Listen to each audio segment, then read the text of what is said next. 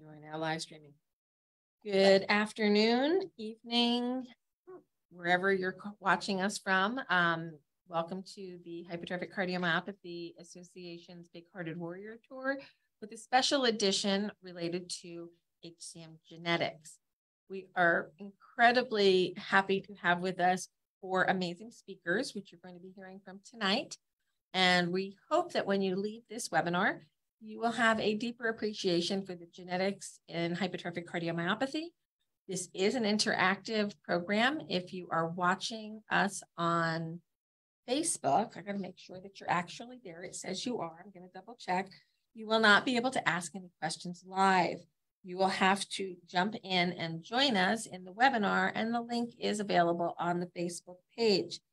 This is 6 p.m. August 18th, 2022. If you are watching this at some other time, we are pre-recorded, and thereby you're not going to be able to ask any questions, but you can post them below, and we will be more than happy to address them for you or get our faculty to answer the questions for you if you email us at support@4hcm.org. Okay, let's just make sure we're live here on Facebook. Give me one little second. That one. And we are live and we are in a box and I'm looking at my phone on Facebook. Okay, so I am going to start today off. We have 31 attendees so far in this group. We have over 130 registered for tonight, so they'll be filtering in. And I'm going to talk to you a little bit about what's going on here at the HCMA in our brand new office and tell you a little bit about some of the projects we have coming up for the next couple of months. And I'm going to share my PowerPoint with you as well right now. So we need to say, oops, I'm sorry, I'm in the wrong view. Let me take that down. I'm not in present mode. I'm the one that made the mistake on that one today. Okay, here we go. Sorry, guys. So before I go back to that screen, let me just say, welcome to Dr. Ferhaan Ahmad, Dr. Eric Adler, Dr. Carolyn and genetic counselor extraordinaire, Colleen Caleshu. And thank you all for joining us today. And you'll come off mute later and you'll tell us all about yourself. We have Julie Russo here from the HCMA team who will help you with any administrative questions or problems you have during the event. And if you can't log in, you're not watching, so you'll call Julie. All right, so here we go. I want to thank our sponsors for today's event, Tenaya Therapeutics and BioMarin, two companies you may not have heard of much in the space of hypertrophic cardiomyopathy, but you will in the coming months and years. So we want to thank them for their support of this particular event. Okay, our agenda for tonight, we are going to hear from Dr. Carolyn on what are the genes in hypertrophic cardiomyopathy. We've talked a lot about genetic testing since approximately 2005, but we're going to talk tonight about the practical applications of genetic information with Colleen Caleshu. We're going to talk about HCM research, where genetics are heading with Dr. Ferhaan Ahmad. And then finally, we're going to wrap up with the real-life utilization of genetic therapy in an HCM spectrum disorder, specifically Danon's disease. We will address all of your questions at the conclusion of the presentation. We will take some questions during at the break of each individual speaker. And in the event you have any questions, there's a Q&A box at the bottom of the webinar. You're welcome to put your questions in at any time. You may want to hold on the send button until the talk is over because your question may be answered. Please don't use the chat button for questions, because we're not going to be monitoring it for that. That's for technical support. So now I've done all my housekeeping. I wanted to talk to you about an exciting project that the HCMA has been working on for over 2 years, and that is called the Healthy Cardiac Monitoring Act. We know that HCM is an incredibly common disorder, and we just don't know where all these people are hiding right now. So in an attempt to identify the undiagnosed, the HCMA back a few years ago passed some legislation in the state of New Jersey to include some questions in the well-child examination and to improve sports screenings of student athletes to help better detect HCM and other cardiac disorders, genetic and acquired. So we have drafted some legislation and we are very excited that we're going to be launching it in about 15 states over the next 1.5 to 2 years. And if you are at all interested in learning more about the Act, you can go to the website. Basically, what it does is it makes sure that the same questions that we ask of student athletes are being asked in well-child examinations. And we start to have people asking specific questions like, does anybody in your family have hypertrophic cardiomyopathy? Or a list of other disorders. It's not just an HCM specific piece of legislation. We are also providing the infrastructure for professional development and professional education so that we can help physicians, family practice physicians, pediatricians, et cetera, understand the diseases that they're looking for and when to make appropriate referrals. So if you want to learn more about it, please visit forhcm.org and you'll see the information in our advocacy area on the website.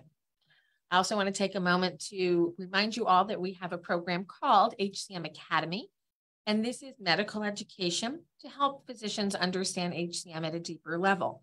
We will be going into year 2 of this program starting in November. There will be some changes and there will be some new content. So if you would like your local cardiologist to learn more about HCM, you can register them right on our website and under HCM Academy. And you can put their name and address in there and we will send them an invitation, or you can invite them to the website themselves where they can register themselves for a session of HCM Academy. I apologize for the coughing. It is residual from COVID back in May and it is still with me. So this would be the page that you would see on the HCMA website. Refer your provider, or I am a provider, and we will help you get hooked up with the HCM Academy and the educational content there. As many of you who are watching are already aware, the HCMA has long held a program called our HCMA Recognized Centers of Excellence, and we continue to grow this program out. We are not quite ready to make 2 public announcements yet, but this summer the board has approved 2 new centers to join the team, and you'll be hearing more about them come the fall. So as of right now, we actually have 46 HCMA Recognized Center of Excellence programs. And tonight you're hearing from representatives from 3 of them, which is always fun when we cross over and the centers get to work with each other. So if you're interested in more information about HCMA Recognized Centers of Excellence, you can find that on our website. If you are watching on Facebook, you already know about our Facebook community. If you're joining us in the webinar, I want to let you know that there are multiple platforms in which you can speak to your peers about your HCM diagnosis and life with HCM. If you're watching on our page, this is a page. It's a forward-facing piece of Facebook. If you would like to participate in our private group, you have to remember that it's not quite private. It just doesn't show up on your feed on Facebook. So you can talk to your HCM peers or our moderators about your questions, comments, concerns. They can point you to resources. We currently have about 9,000 people in our private group. So you're going to get a wealth of information and experiences. We also have a parents group. And as maybe you've heard, we're building out our international endeavors by having parented Facebook groups to ours that they can speak in their native language. We have a Swedish group, we have a Dutch group, we have other groups that are forming and you can speak in your own language and be comfortable doing that. And we also have co-branded materials with different organizations, and translations of our materials are slowly being built out in different languages. Our discussion group leaders will be joining me tomorrow for podcasting, but if you want to join a discussion group, the HCMA now offers at least 3 groups a week where you can meet with your peers and have online discussion in a Zoom format on topics of interest. We have mental wellness, we have living with an ICD, preparing for myectomy, post-myectomy, family life with HCM, and a lot of other groups. So you can learn about those on the website as well. And these are some of our amazing HCMA volunteers. We have writers, we have lawyers, we have kindergarten teachers, and everything in between in our discussion group leaders. So I encourage you to learn about that. And Tales from the Heart will be tomorrow morning. We podcast pretty much once a week, Friday mornings typically. We started about 11 o'clock. We are live on Facebook at that time. And we have a number of different physicians who are scheduled to be with us on regular intervals. But tomorrow we have a special segment where we're going to have the discussion group leaders here to talk about what their experiences have been in the discussion groups, and also to get some of your feedback for topics that you might want to learn more about, groups that we might want to set up, and back tomorrow morning, 11 o'clock, right here on Facebook. Lastly, and importantly for the topic of tonight, Invitae is also one of our partners. While they're not a specific sponsor of this particular webinar, they are an ongoing partner with us, and they are providing free genetic testing. Ambry is now also doing this, but I don't have all of their information on our website. This is what we call industry-sponsored testing. So if you have been diagnosed with HCM or a member of your family has, you may qualify for the DETECT program, and that is a no-cost genetic test, and that might help you understand your family's HCM a little bit better. I'm going to pause there. This is probably the quickest talk I've ever done because I know you really don't want to hear me talk tonight. You want to hear our faculty talk, but I want to thank our presenters, our Center of Excellence partners, our staff, our board, our volunteers, and of course, Brandy, who is my heart donor. Without her, I would not be with you here today. So this is your reminder to make sure you sign your organ donation card because you never know when you might be a hero. And on that note, I'm going to stop my presentation. And I am going to ask Dr. Carolyn Ho to come on the screen and welcome to Tales from the Heart. Welcome to the Bighearted Warrior Tour. You'll be with us in another couple of weeks with your team from Brigham. But today you're here to talk to us about genetics. Great. Well, thank you so much. And it's really a pleasure to join everybody tonight. So first of all, I want to just check to make sure everybody can hear me okay and that you're seeing my full screen, not the presenter view screen. You are good to go. Thank you. Excellent.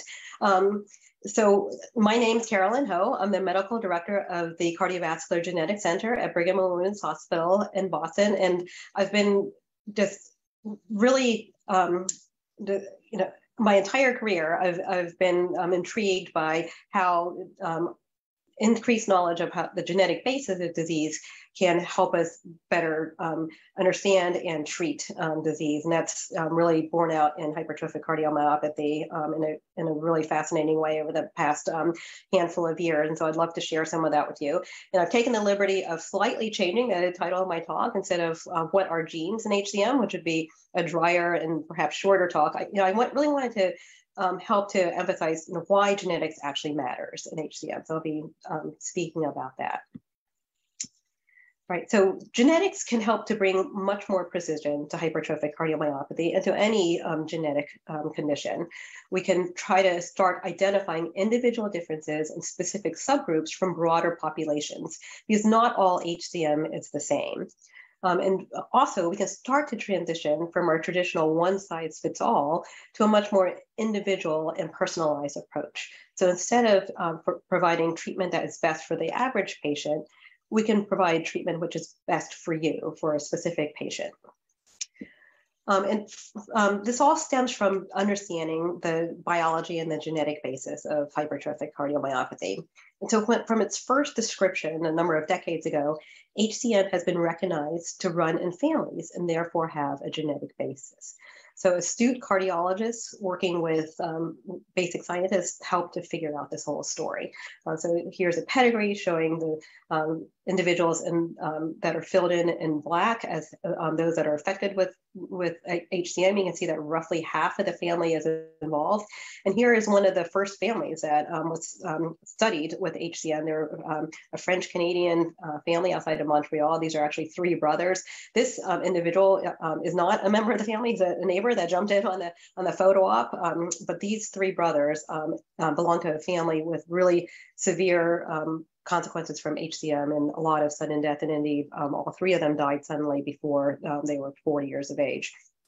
And so by looking at the genetic features that were present in those relatives that have HCM and comparing it to the relatives that did not have HCM, scientists led by John and Cricket Seidman and their colleagues were able to establish the paradigm that hypertrophic cardiomyopathy is a disease of the sarcomere. They were able to identify that there were disease-causing detrimental variants in the genes that encode the sarcomere apparatus. This is a molecular motor of the heart. And a change in any one of those 11 or so different genes that are involved in the actual force generation and involved in the regulation of this was enough to cause hypertrophic cardiomyopathy. And if we look at all comers with HCM, about 30% have positive genetic testing results. And right now, the genetics of HCM really is largely focused around determining whether or not sarcomere mutations are present, because that's where the money tends to be. So if we just take all comers with a clinical diagnosis of hypertrophic cardiomyopathy, about 30% of them will have a pathogenic or likely pathogenic sarcomere variants identified. And Colleen will go through this in much greater detail in her talk. If we focus just on those with a family history of HCM, so if you have a family history of HCM, that increases the a priori likelihood that there is genetic disease. And in that situation, over 60% of individuals tested are found to have a pathogenic or likely pathogenic sarcomere mutation. And this helps because it helps us understand that not all thick hearts are HCM. So here's an example of genetics in action. All of these patients were given a diagnosis of HCM and appear very similar on imaging. They have a thick heart, but they actually have very different underlying diseases. So this first individual is a 36-year-old woman that has stereotypical hypertrophic cardiomyopathy. Myosin heavy chain mutation was identified, and so this identifies her as having sarcomeric HCM. This individual is a 40-year-old woman that actually had Noonan syndrome that was very, with the features that were quite isolated to her heart. She had a mutation not in a sarcomere gene, but rather in a gene in a different pathway, and that identified that she had Noonan syndrome, and her management would be different. This gentleman actually has Fabry disease, again, with a very cardiac-specific phenotype or manifestations that predominantly affected his heart only and not other organs. He had a mutation in the alpha-galactosidase gene identified, and he was started on enzyme replacement therapy, a very specific therapy for a specific disease, not HCM. And this was a 70-year-old gentleman that was actually found to have cardiac amyloidosis. Genetic testing did not find a change in the gene that's most commonly associated with amyloidosis. So this suggests that he has his normal protein actually started acting abnormally, but there are no implications to his family. It's not genetic. He cannot pass it on to his offspring. And there are all sorts of new therapies that are available and highly effective for amyloidosis. So it's important to know what disease you're treating, and genetics can help us get those important insights. And so to try to address some of the fundamental questions regarding genotype, phenotype, and outcomes, we've recently been able to establish a large international multi-center consortium called the Sarcomeric Human Cardiomyopathy Registry, or SHARE. And the participating institutions, we all kept our own institutional databases of our patients, maybe a few hundred patients at each site. And you can learn some information, but really not that much by studying just your own relatively small group of patients. But if we work together and join as a team and combine all of our data, we can be much more powerful. And in doing so, we have a centralized database that has over 9,000 patients with HCM represented. Over 60% have genetic testing. And so this has helped us confirm that genotype actually matters. So if we look at a large cohort of patients from SHARE and look at those that had genetic testing, and we can separate out those that have sarcomeric HCM in green. So these are individuals that had genetic testing and had a pathogenic or likely pathogenic variant in a sarcomere gene identified. And if we compare them to non-sarcomeric HCM, this is the red line, and see how they do over time, and see how many people remain free of an endpoint that that combines all sorts of unpleasant things that can happen to people with HCM. So there's all-cause death. There's a need for getting a heart transplant or needing mechanical assistance.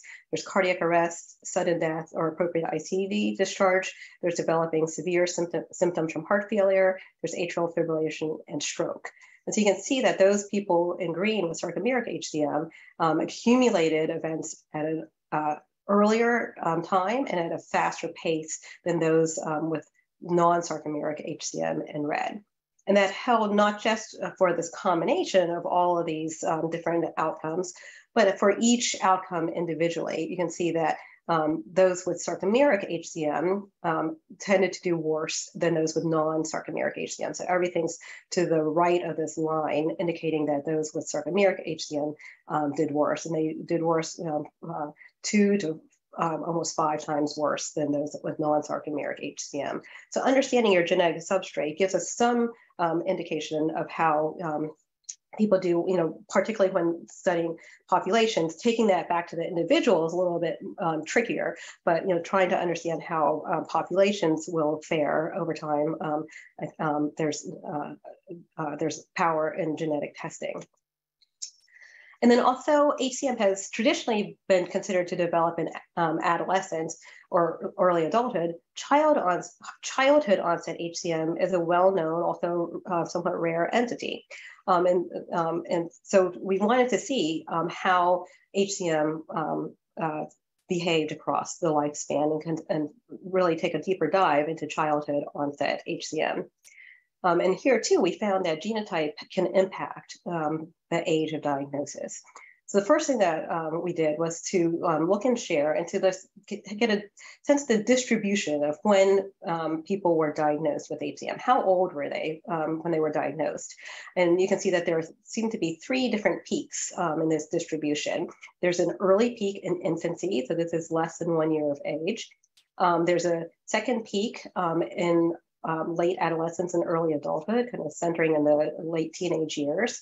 And then there's a third broader peak that kind of centers around age 50, but kind of tails on to like above, to people even in their late 70s of being diagnosed with HCM. And if we overlay the genetic testing, you can see that the earlier peak is dominated by those with sarcomeric HCM, those that had a sarcomere mutation. And the later peak in pink is dominated by those with non-sarcomeric HCM. So how can we use these and other insights to try to improve your care? How can we translate some of these insights into practice?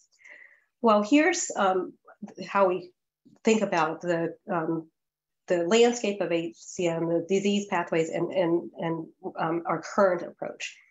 So you can think about the sarcomeric variant kind of lighting the fuse. And we've done research before that has shown that the sarcomere variant itself has consequence. So HCM is interesting, and like other genetic diseases, the manifestations again tend to emerge in adulthood, and that's when people tend to be diagnosed, right? We just looked at that slide that said that people are most commonly diagnosed somewhere between adolescence and even through to middle age. But that's despite the fact that you inherit the gene mutation that causes HCM at birth or develop it shortly thereafter. So we were interested in trying to look to see in that preclinical phase, when you have a sarcomeric variant, but you don't have a diagnosis of HCM, are there any manifestations of the sarcomere variant itself? And it turns out that there are some fundamental effects of the sarcomere variant. The heart size tends to be a little bit smaller. The function tends to be hypercontractile or super vigorous. There can be abnormalities in how well the heart relaxes. It doesn't relax as well as a heart without a sarcomere variant. There's increased signals for causing scar tissue or fibrosis. And the energy usage of the heart is not as efficient. So it costs more for each beat that's produced. So that's primary effects of the sarcomere variant, even before there has been any thickening or hypertrophy of the heart. And then as time goes on, as people get older, and as the impact of other genetic modifiers, as the impact of lifestyle and other medical conditions may come to play, then clinically overt HCM can develop. And that's when you're diagnosed with HCM because your heart has become thick. And it's really only in that stage that people start to experience some of the symptoms and the unwelcome outcomes related to HCM. So we know that if you have outflow tract obstruction and you have symptoms, we can start beta blockers, calcium channel blockers, disopyramide, or think about invasive septal reduction therapy. We always look to try to risk stratify for ventricular arrhythmias and see who might best benefit from having an ICD placed. If atrial fibrillation develops, we try to reduce risk of stroke by giving blood thinners or anticoagulants. And we also try to control heart rate and heart rhythm. And if you're one of the unfortunate people that develops more advanced remodeling with advanced symptoms or a decrease in the pumping function of the heart, then we switch over to standard management for that situation and think about heart transplantation. And so you can see that our current treatment targets symptoms primarily, and it's effective for many, but not all patients. We start very late in disease evolution, and we haven't been able to develop disease-specific or disease-modifying therapies yet. And we also repurpose medications that were developed for other purposes, and there's sparse evidence regarding their efficacy. So there's certainly room for improvement. And that improvement can come through a better understanding of disease mechanism. So the better we understand how a disease develops, the better we can identify new targets for therapy and more specific and more effective strategies. And so if we think about how the heart functions, there's normally exquisitely regulated interactions between two different filaments in the sarcomere. There's a thick filament and a thin filament. And the thick filament has these heads of the myosin heavy chain molecule that grab onto the thin filament, propel the thick and thin filament against each other for the heart to contract, and then lets go and lets the filament slide apart so the heart can relax. And this is normally very carefully orchestrated, and it results in normal contractility and effective relaxation. So one model of thinking about hypertrophic cardiomyopathy is that there are too many of these cross bridges, the myosin heads are engaged, too many myosin heads are engaged on the thin filament. So it's like too many oars in the water trying to row the boat. And so this leads to the hypercontractility or the excessively vigorous pumping function that we see with HCM. It leads to impaired relaxation and the altered myocardial energetics, the increased energetic cost of beating the heart. So it costs more, energy, money for each heartbeat. So with this in mind, medications have been developed that are myosin inhibitors. So they were developed with a specific pathophysiology, the specific disease biology of HCM in mind to try to take off of some of the excess of contractility. So they interfere with the cycling of the actin and myosin filaments so that fewer heads of myosin are engaged. And mavacamten is the first in class, one of these myosin inhibitors. And so it reduces the number of myosin actin cross bridges and therefore reduces the excessive contraction and the excessive energy expenditure that we see in hypertrophic cardiomyopathy. So we think that this will help to, again, bring back the excessive force generation towards normal, to improve the relaxation of the heart, and to improve the cost of the energetic cost of the heart beating. So mavacamten has gone through phase 1, phase 2, and now phase 3 clinical trials and is now commercially available. I'm sure that you all know the results of the Explorer trial, which is the pivotal trial using mavacamten, where they showed that there was a large decrease in gradient and almost surgical level of decrease in gradient of about 50 millimeters of mercury. And we know that these myosin inhibitors decrease the vigor of the pumping of your heart. So we know that ejection fraction is going to fall. And indeed, that's the reason why they're being so carefully monitored, because if you get too much, or some people may be more sensitive to it than others, we can reduce the ejection fraction more than we wish to. But overall, just a very minor change in LVEF is the dose that's needed to like have these big changes in gradients. And so there are other medications in development. Aficamten is another myosin inhibitor that's being developed. The phase 2 Redwood trial is starting to wrap up, and they're rolling into their phase 3 Sequoia trial right now. So enrollment is ongoing for non-obstructive HCM in Redwood and for obstructive HCM in Sequoia. And so it's really great to have these new options available.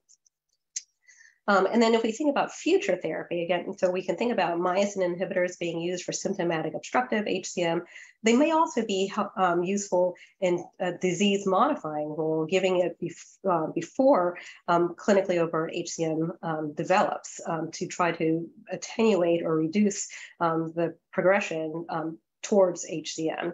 I think that we'll need to get a lot more of a feel of the safety long-term of the myosin inhibitors before we start giving it to healthy youngsters to try to forestall disease. But it's an exciting thought to think that we might be able to one of these days.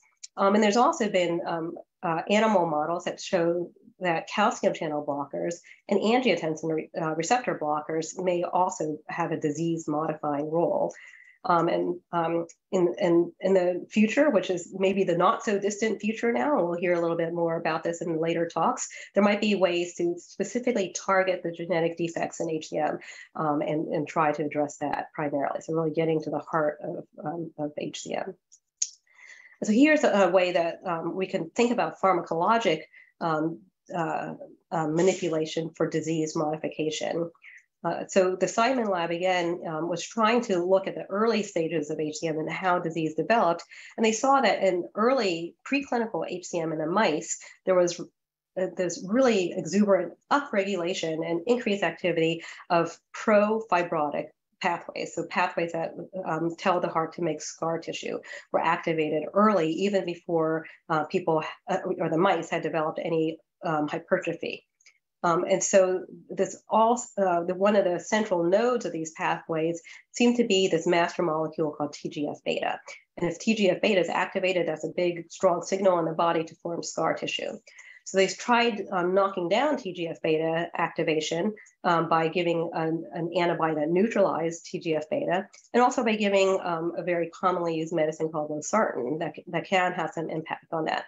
And they saw that if they gave these treatments to their HCM mice early in life, before they developed LVH, they were able to decrease the amount of hypertrophy that developed and decrease the amount of fibrosis that developed. So it looked like it was truly modifying disease. It wasn't curing it, but it seemed to be significantly beneficially modifying it.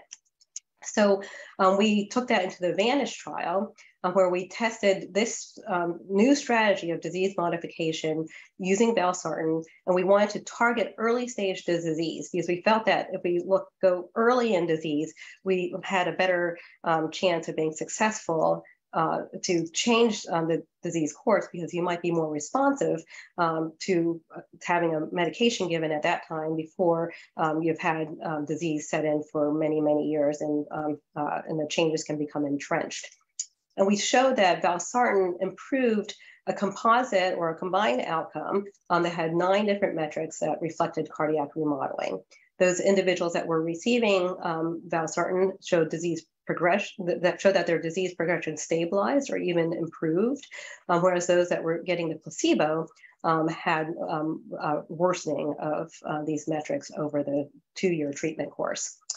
We also saw that the treatment benefit was more pronounced in the participants that had a smaller baseline left ventricular wall thickness. So if your left ventricular hypertrophy was below the median value, there was a stronger treatment benefit.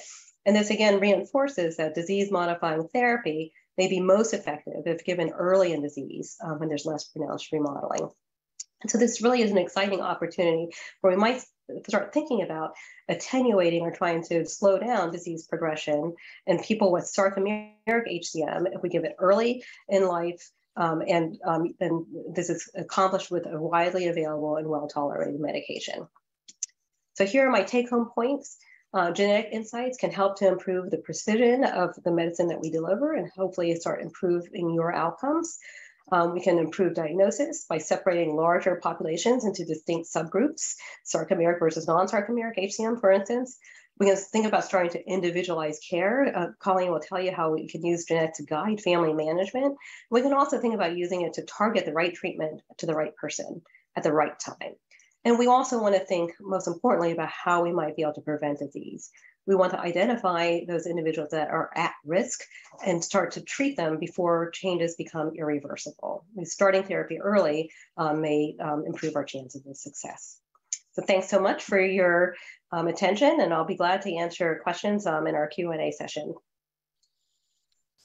Fantastic, Carolyn. Thank you for that comprehensive overview and the review of some of the other trials that are going on and how they may be impacted by the addition of genetic information on top of clinical presentation of HCM.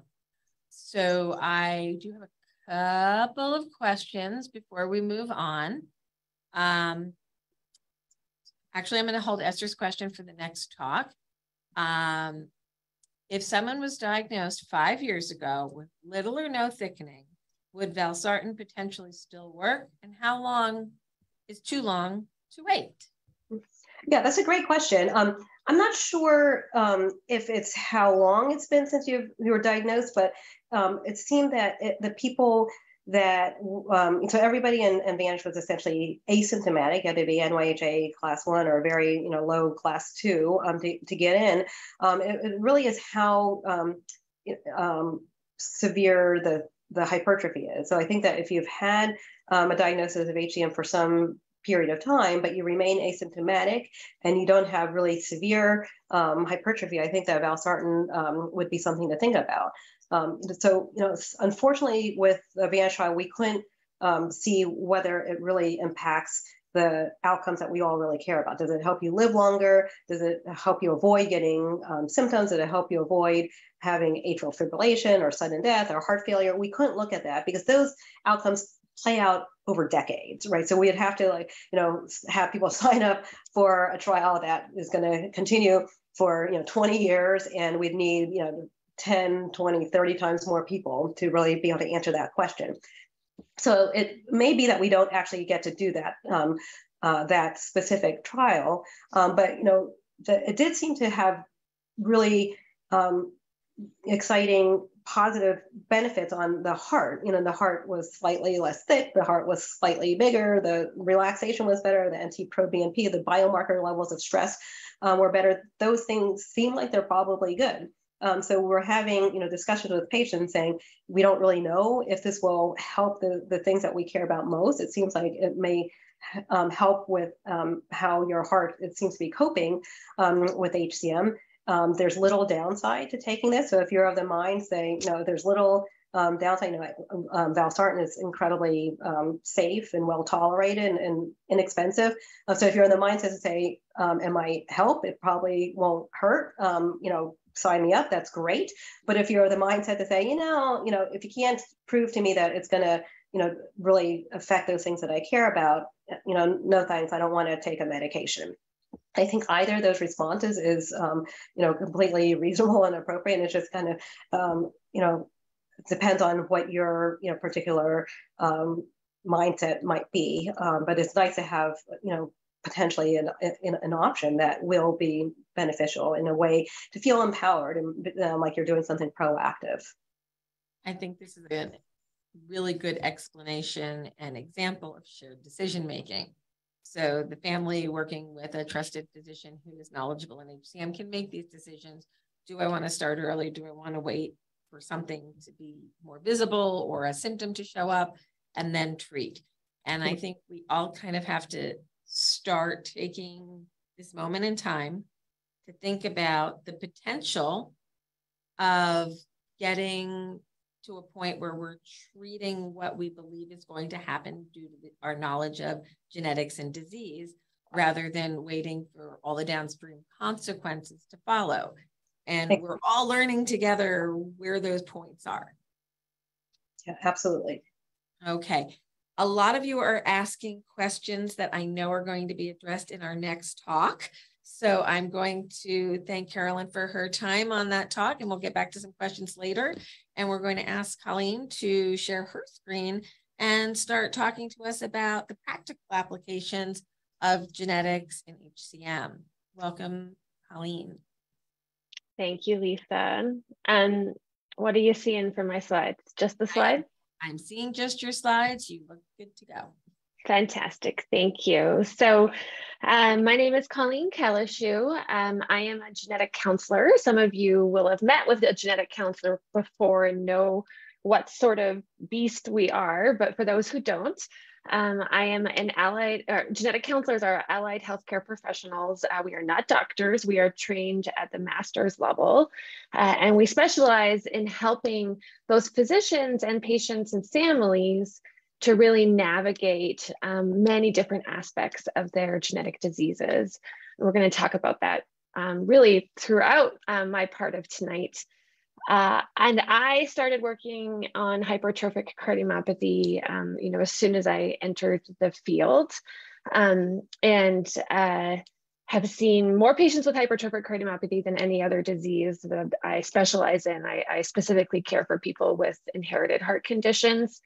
And I'm really excited to be here with you tonight. And I feel like Dr. Ho set me up really well for the kind of more rubber hits the road, what do you do with genetics in your life and your family conversation that we're going to be having.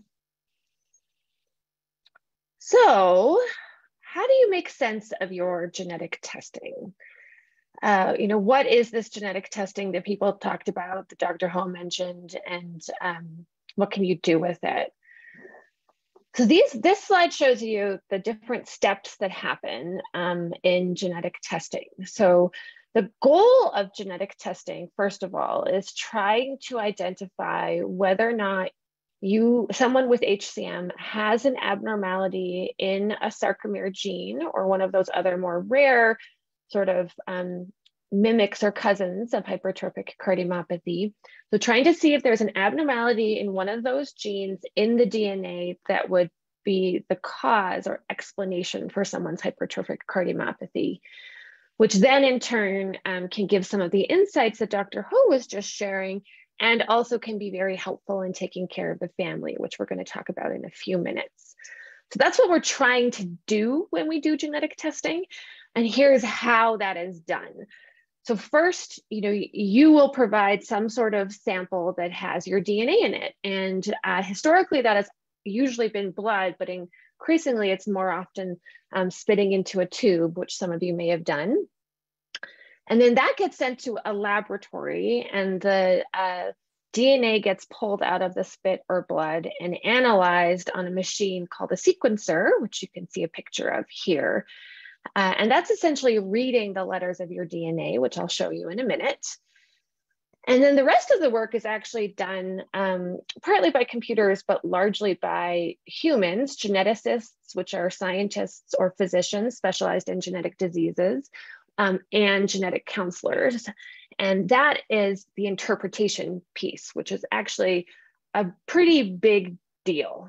So we're going to spend some time on that. What I mean by interpretation is, from what the laboratory was able to see in your DNA, is there that abnormality in there? Can they find the cause of your hypertrophic cardiomyopathy? And once that interpretation step is done, then there's a report that's written up that's often very technical and very hard to read. As a field, we need to do way better about this. It's not only hard for patients and families to read, it's also hard for healthcare providers who don't specialize in this to read.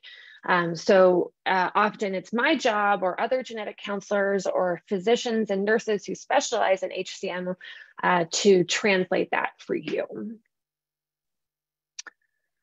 So once your DNA has been analyzed, this is actually what it looks like, believe it or not. Our DNA basically is a lot like a recipe. Each gene is a little bit like a recipe, and it has letters in it. The letters actually represent kind of chemical building blocks in the DNA, but the way that we represent it and interpret it and make sense of it is by giving these letters G, C, T, and A And the order of those letters, just like the order of letters in a word or a sentence, gives the body meaning.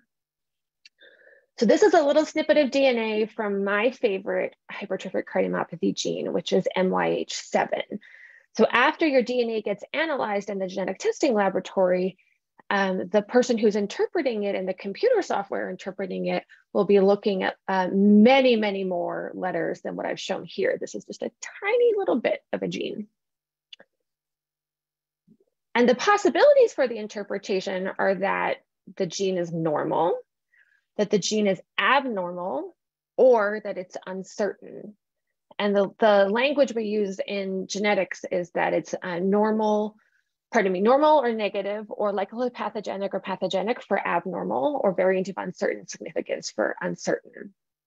So what does it actually mean to have that abnormal result? Well, you can see here in the abnormal example in the middle, this letter is a C, but in the normal MYH7 gene, it's a T. For the uncertain result on the right, this different place in the gene, in the uncertain result, that letter is a G, but in the normal MYH7 gene, it's an A. So it really is, especially in this gene, often just one letter changed. Figuring out if a letter change is normal, abnormal, or certain, I didn't show this to you on the last slide, but there are letter changes that are normal. It's actually extremely challenging, and it is an evolving science and art. You do not need to read these words. They are impossible to read and almost on purpose. This is a checklist of all the different things that we look for in the laboratory when we're trying to figure out if a letter difference in the MYH7 gene is a normal one or abnormal one. So we look at all these different pieces of evidence, or like red flags or suggestions that it's fine, and try and put that all together. So this is very different from, is my cholesterol high or low? Yes or no. It's actually a very challenging process. And what it leads us to isn't a black or white, yes or no. It's what you see on your screen here. And forgive me, there's a lot of medical mumbo jumbo here that I will walk you through in a second. But it's really the likelihood, the probability, the chance that this specific genetic difference, that letter change in a gene, is one that causes disease or is one that is completely normal. So what we're doing when we're trying to go through that checklist on the prior page is we're really trying to say, are we completely confident that it's normal, which is shown here as benign on the left, medical term for normal? Are we highly confident that it's abnormal? There are a handful of hypertrophic cardiomyopathy mutations or genetic differences that we are extremely confident in, and they would be over here. But there's a lot of genetic test results that end up in this middle place, a variant of uncertain significance, where we're trying to weigh the chance it's normal, the chance it's abnormal, and we really can't figure out which one wins out. In addition, this really changes a lot over time, or has been changing over time, especially the past decade.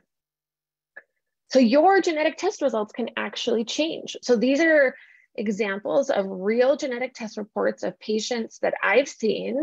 There's no private information here, where the laboratory previously said it was normal, and years later they said, no, it's abnormal, or the other way around, or it was uncertain, but wait, no, now we think it's normal. Many patients and even physicians are not aware that genetic test results can change. It's important that you get your genetic testing looked at again. It's not that the thing in your DNA is going away or getting better or being spelled, the spell checker is fixing the spelling. It's still there in your DNA. It's that checklist and balance of chance that it's normal, chance that it's abnormal, as our knowledge about these genes changes. So the bottom line about genetic testing, if you get an abnormal result, that is something that can be helpful for you and your family. The terms you'll see on your report for abnormal are pathogenic or likely pathogenic. We're going to talk in a minute about how it can be helpful for your family, and Dr. Ho has already showed you some ways that it can be helpful for you.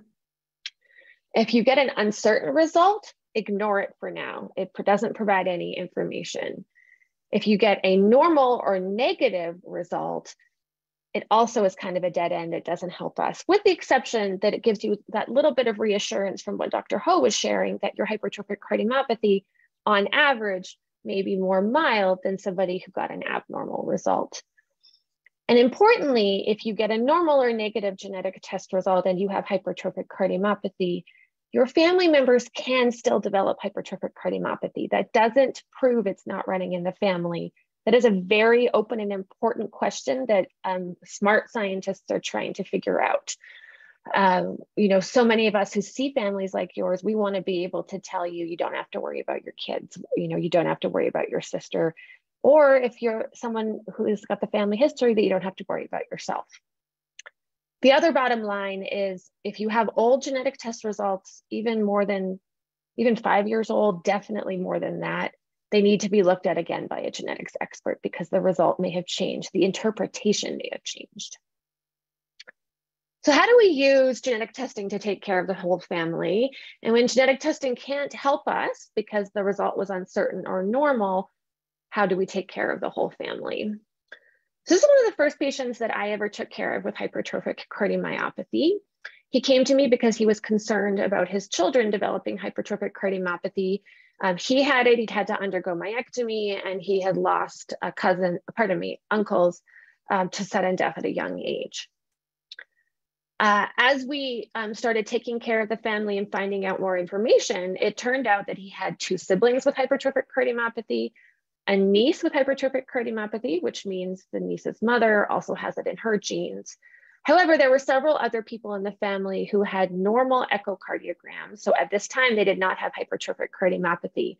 As you all know, that only tells us about their heart right now. It doesn't tell us about their future. And they wanted to know about the future. So we did, before I jump onto genetic testing. So what do we do with the family at this stage? Well, at this stage, we do something called family screening, which is just kind of the lingo we use in genetics to say that certain family members need to proactively go in and get echoes and EKGs and meet with a cardiologist, potentially other tests, depending on the specific situation. And they need to keep doing it because HCM develops over time, as Dr. Ho showed us. So these are the people who are kind of in these red squares and rectangles in this family tree. These are the people who need to be getting their hearts checked so that HCM can be found as soon as it starts. And we actually give written recommendations based on expert guidance about how often and which family members and what heart tests. So this family pursued genetic testing because they wanted to be able to know whether or not their children inherited it. And we did find a spelling difference, a genetic difference in a sarcomere gene. It was first considered an uncertain result. And over time, we were able to work with the laboratory to determine that it was actually an abnormal result. And we did that by testing the other family members who we know have the abnormality for HCM in their DNA. So we could make sure that it matched up who had HCM and who had this genetic difference. There was also other information that helped us with the laboratory to determine that this was the cause of their HCM, very likely. Likely enough, I told you it's all a probability, but it was likely enough that we felt comfortable that we could test the healthy individuals to see whether or not they were at risk to have hypertrophic cardiomyopathy. So this patient decided to test his 2 older children. He did not test his baby, and fortunately his 2 older sons tested negative. This means that they very likely did not inherit the risk to have hypertrophic cardiomyopathy, and they don't need to keep getting their hearts tested. However, since they've decided not to test the baby yet, when he is old enough, he will need to get his heart tested, or at that time they may choose to get genetic testing. What about other people in the family? So his sister, whose daughter over on the lower left here has hypertrophic cardiomyopathy, she tested her children, and one of her children did not inherit HCM, so no longer needs to get heart testing.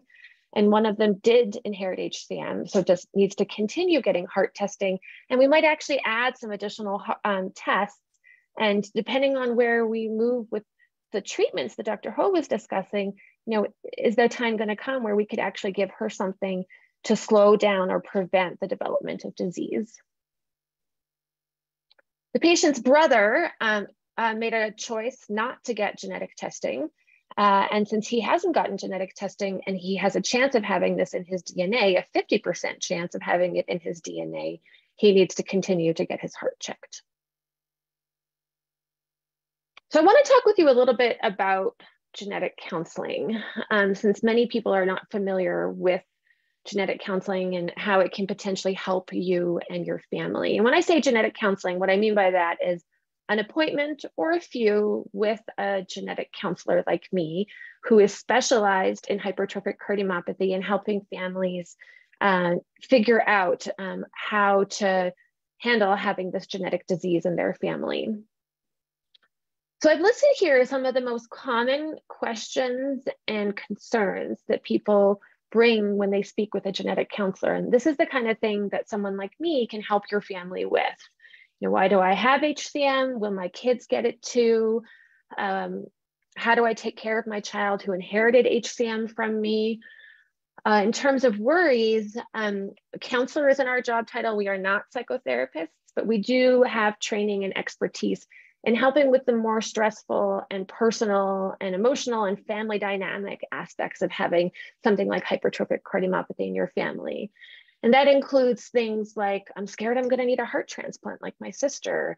My brother died suddenly and I have so much fear of that happening to my children. We're worried about whether or not our children should get genetic testing and how will that affect their ability to get insurance. So these are the kinds of things that a genetic counselor can help you with. Genetic counseling is recommended by multiple sort of expert groups of doctors who make recommendations for how to take care of patients with genetic heart diseases. So organizations like the American Heart Association or the Heart Failure Society of America or the European Society of Cardiology have all made recommendations that patients and families with hypertrophic cardiomyopathy should get genetic counseling. And here's just a few of the things that we found in research studies can happen to benefit patients and their families from seeing a genetic counselor. So family histories can be very important in making a diagnosis and management, drawing out that pedigree, that family tree I showed you, that tends to be more accurate and thorough if it's done by a genetic counselor. More patients are more likely to be able to get the genetic testing that they need and avoid genetic testing they don't need if they see a genetic counselor. Patients actually are more likely to do what their doctor recommends for their treatment if they get genetic counseling. There's also psychological or family and personal benefits, like making a more informed choice about genetic testing, feeling less anxiety or distress about your disease, and feeling more engaged and well taken care of. So how do you find a genetic counselor? Well, you will not be surprised to hear me say that an HCMA recognized center of excellence is a great place to start. If that's something you don't have access to, there are other ways to get genetic counseling. At the beginning of tonight, Lisa was talking about genetic testing being available no cost through several laboratories. The same laboratories also provide genetic counseling no cost to individuals who got genetic testing with them. So if you had genetic testing with a laboratory in the past and you haven't had genetic counseling, one option is you call that laboratory up and say, I had genetic testing with you, I'd like to get genetic counseling. Another possibility is, we all know after the pandemic, so many of our medical appointments are happening like this over Zoom or over the phone. And that's true for genetic counseling as well. So you may live far from a center of excellence or other university hospital that has genetic counselors in their cardiology department, but they may be able to still see you remotely. And the National Society of Genetic Counselors has this website, findageneticcounselor.org, and you can actually specify to search by telehealth and expertise in cardiology. And lastly, there are a handful of companies, including one that I work at, full disclosure, that provide genetic counseling remotely across the country. And at many of these companies, you can just go to the website and request an appointment. For some of them, they will bill out to your insurance. For some others, you will have to pay an out-of-pocket fee. So lots of ways you can get help from a genetic counselor, including in what we talked about regarding looking at old genetic test results and seeing whether or not anything important has changed with them that would change your care or care for your family. So I just want to thank some of the people that I've worked on this stuff with in the past, the other cardiac genetic counselors at Genome Medical where I work, a great crew of cardiovascular genetic counselor, clinician scientists from across the country in the middle there. And then until a few years ago, I was at the Stanford Center for Inherited Cardiovascular Disease. And on the right are the genetic counselors, nurses, and cardiologists who were my work family there. Thank you, Colleen. That was very informative. Okay, so I'm going to go through some of the questions that were asked that were probably addressed, but we're just going to make sure we're clarifying these points to people. How can you tell if you have a sarcomeric gene mutation? I'm going to add that word. Get genetic testing that includes the sarcomere genes, and that will tell you whether or not you have an abnormality or mutation in the sarcomere gene. Does MYBPC classify as a sarcomere mutation? It absolutely does. I went a little too into MYH7 because it's my favorite, but the MYH7 and MYBPC3 are two sarcomere genes that make up the largest chunk of sarcomere abnormalities in hypertrophic cardiomyopathy. So can you briefly speak about, I'm going to read the question as it's written. Embryo screening for HCM, is it feasible? Is it done? So we call that PGD, pre-implantation genetic diagnostics, and you'd spend 30 seconds on it. Yeah, yep. You know, there's only so much you can do in a talk like this, and there's a lot of things like that I didn't get into. So there are absolutely people who do not want to pass on the risk of hypertrophic cardiomyopathy to their children. There are a variety of ways to avoid or reduce the risk of passing that on, though many of them have gotten more complicated with the Supreme Court decision regarding abortion that can even affect embryo genetic testing, way beyond our conversation today. But the specific thing this person asked about is you can do in vitro fertilization. So for those of you who don't know what IVF is, you take the egg and the sperm together in a laboratory to join them instead of doing so in the body to make embryos, which are the very first stage after a sperm and egg get together. And you make several of those embryos at a time, and then you do genetic testing on the embryos for the abnormality that causes hypertrophic cardiomyopathy in that family, so that that couple can proceed with pregnancy with an embryo that did not inherit the abnormality that causes hypertrophic cardiomyopathy. Super quick. It sounds simple and great. It's complicated and expensive and doesn't always work. So having a thorough conversation with a few different healthcare providers, including a cardiac genetic counselor, a PGD genetic counselor who does this embryo genetic testing, and a reproductive endocrinologist, which is the physician that would manage all of the IVF before deciding, is really important. So that was not part of the topic. So thank you for going a tad bit off topic and having that conversation. And I do think in a future session, we're going to take a deeper dive into PGD, its implications in current times. I think a lot of people would be surprised to learn that in some states, if they really practice what they preached, IVF and PGD would not be being done in certain states right now, because the belief is that life begins at conception for some states. And it's already happening. There are IVF clinics that have closed. Yeah.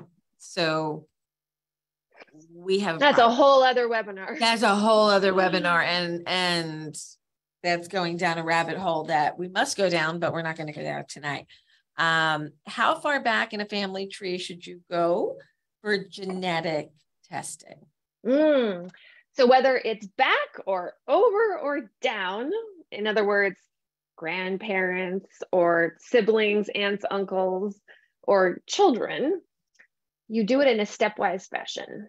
So for example, a 18-year-old gets diagnosed with hypertrophic cardiomyopathy. The genetic testing shows the cause. There's an abnormality in the MYBPC3 gene.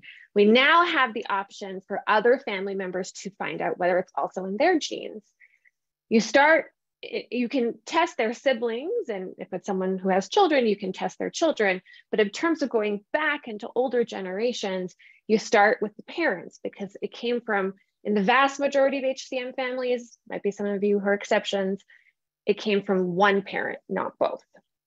So you don't need to worry about dad and dad's family if we know it came from mom. So you step to mom, and this is actually called cascade testing because of the way you step based on the prior results. So then you can test mom's siblings, and if living, mom's parents. So you keep going through the family tree like that. And one of the things we do as genetic counselors is people usually come to us and they're really thinking about their closest relatives. And a big part of our job is to make sure that those distant relatives, those cousins who you don't talk to, or maybe your mom's dead and you're not really in touch with her siblings anymore, we got to figure out how to get them informed so that we can hopefully do things like prevent sudden death in those people who don't know they have HCM.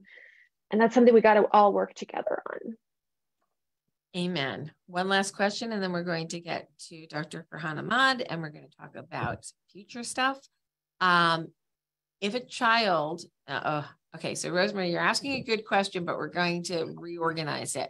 Once a child has a negative genetic report for the family mutation, should they get tested again? And I will add on to her question, how often should the person who's diagnosed with a gene mutation speak to their care team about the current knowledge of that mutation? Okay, so to contextualize this, there's sort of a, do we retest the child's genes? Do we retest the child's heart? Do we retest the, let's say, parent who has HCM who was found to have the abnormality? Those are all things we need to think about. And honestly, our understanding of that has evolved over the years and probably will continue to. So I'm going to start actually with Lisa's question because it's kind of where it all starts. So the family member who was diagnosed with hypertrophic cardiomyopathy went in and got genetic testing. The genetic test results said, this is abnormal. This is the cause. You can now test your kids. I personally advise that every time you see your HCM, I should say that, once a year, because some of you need to see your doctors a lot more often than that, for your standard annual visit with your hypertrophic cardiomyopathy doctor, you ask. Things rarely change that fast, but that way it's just an anchored routine part of your regular care. So because that parent might go in and the doctor might say, oh, they don't think this is abnormal anymore. That changes everything. I've had tons of these conversations, probably so has every provider on this call. We need to start echoing your kids again. Ooh, that is a hard thing to go through. So that's the one thing. And then in the kiddo, let's say that we're very confident in the abnormality that is the cause, the mutation that is the cause in the family, and we continue to be confident. You don't need to retest the kids' genes. Their genes aren't going to change. The interpretation of the parent's result might change, like we just discussed, but you don't need to retest the kids' genes. Sometimes something happens in the family that makes you think, oh, maybe there's more going on here. That's a very small minority of families. And then the last one that I may have tacked onto this, or maybe you were after this, is do you keep getting the kids' hearts checked? It's actually some fascinating research that just came out by a group of cardiac genetic counselors in Canada. There are lots of families who keep getting their kids' heart tests, even after they've had reassuring genetic testing. We've also seen this in colon cancer, hereditary colon cancer, because you're scared. Maybe you lost a child suddenly. Sure, you can tell me the genetic testing is good news, but there's no way I'm stopping echoing my kids. I get that psychologically. I definitely get that. It's all about finding the right balance. Many centers of excellence moved away from never echo your kids again to more of a, you got a good genetic test result at 5 years old and the echo was normal then and we think they didn't inherit it, bring them back at 13. Shared decision-making.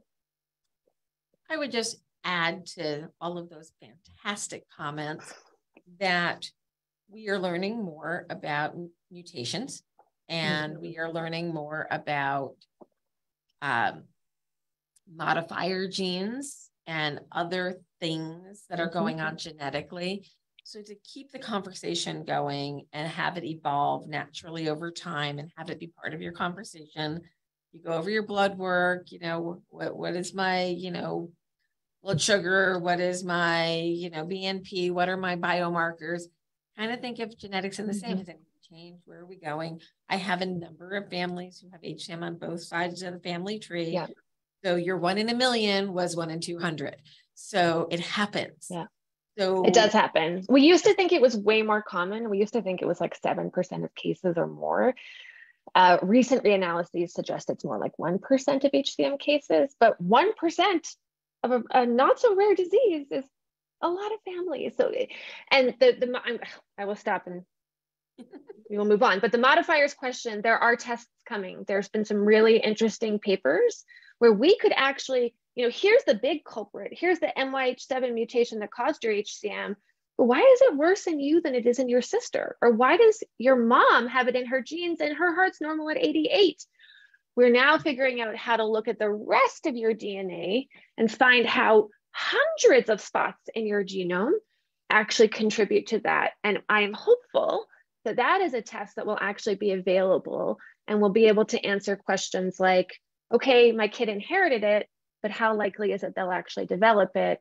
Or, hey, I have it. Am I more likely to have a mild case or a severe case? We're not there yet, but there's a good reason to think it's coming. Thank you very much. And there are some other questions, but we're going to hold them until the end. And any of our faculty is welcome to answer questions in the Q&A chat as well. So we are now going to go a little futuristic, and Dr. Ahmad is going to talk to us about genetics in the future. And this is kind of where we're all excited to see where things are going. So you can share your screen and we can get you started. There we go. Oh. All right. Well, thank you, Lisa. We're not in present mode yet. Am I in, which mode am I in? Oh, actually, let me. You gotta swap your screens. Okay, are we good now? Beautiful. I'm shutting up. Okay, excellent. I was going to say, you don't really like me because you assigned me a topic, which is basically predicting the future, which we all know is a fool's errand, right? But I'm going to do my best. So just to introduce myself, I'm an associate professor at the University of Iowa. I'm a physician scientist, so I wear about 6 different hats, but 2 of the hats are, I'm a cardiologist who looks after patients with HCM and a few other inherited heart disorders, and I'm a scientist that studies HCM and some other cardiomyopathies in patients, but also in various animal models, including mice and pigs. Just to let you know, I do have some relationships with industry, including with BMS that makes mavacamten, and Avanti Bio, which is a gene therapy company. But I'm not going to talk about any work I have done or am doing with them. So let's get started. When I talk to a general audience like this, often I spend a couple of minutes making them instant cardiologists. But today I'm not doing that because it's a genetics talk. So in the next 2 minutes, I'm going to make you all into great molecular geneticists. And actually, Caroline and Colleen have kind of set me up for a lot of this already. So as I think you all know, you've got DNA that sits in every single cell. It's called the DNA or genome, which is made up of DNA. And I call it basically the book of life. So it sits in this little bag in every cell in your body that's called the nucleus. And if the DNA is the book of life, then it's actually divided up into chapters that are called genes. And each of these chapters codes for a protein that has some sort of function in the cell and in the body. And the language is actually a pretty simple language. It's made up of just 4 letters that Colleen talked about, A, C, G, and T. And it's even simpler because the words are all made up of just 3 letters, and each 3-letter word, or codon is the sort of the scientific name, codes for a specific amino acid. which is basically a brick or a subunit, and that if you combine all these different amino acids together, it makes a protein. So the DNA is sitting in this nucleus, this little bag inside the cell, and there's a process called transcription where you make a carbon copy of that piece of DNA, that gene, that's called a messenger RNA. And then that messenger RNA leaves the nucleus and goes into the main part of the cell, where a process occurs called translation. And what that involves is that you got these little molecules called transfer RNAs that have the three-letter word that is specific for an amino acid. And they actually have the amino acid sitting there. And they kind of line up on this carbon copy and say, oh, here we got these 3 letters that's coding for my amino acid. So I'm going to come and lie down here. And then the next transfer RNA does the same. And so over time, all these amino acids get linked together and form this chain, which is a protein. The other little concept I want to introduce to you is in exons and introns. And this will become important when I talk about some novel forms of therapy. So the DNA, the genome that you all have is actually divided up into areas that actually code for proteins, but they're also interspersed with areas that don't code for anything. And they're called introns that are sitting in between the exons. And so when the carbon copy, the messenger RNA is made, it actually includes both the exons and the introns. And then there's a process called splicing where the introns are taken out. And then that mature messenger RNA or mature carbon copy of the gene is then what's responsible for making the protein through translation. And Colleen's talked a little bit about the different sort of typographical errors you can get in the DNA in the different genes. If this is the original sentence in English, the gray cat ran down the hall, you can get different changes, including a misspelling of a single letter, and then the sentence becomes the gray cat ran down the ball, which doesn't make much sense.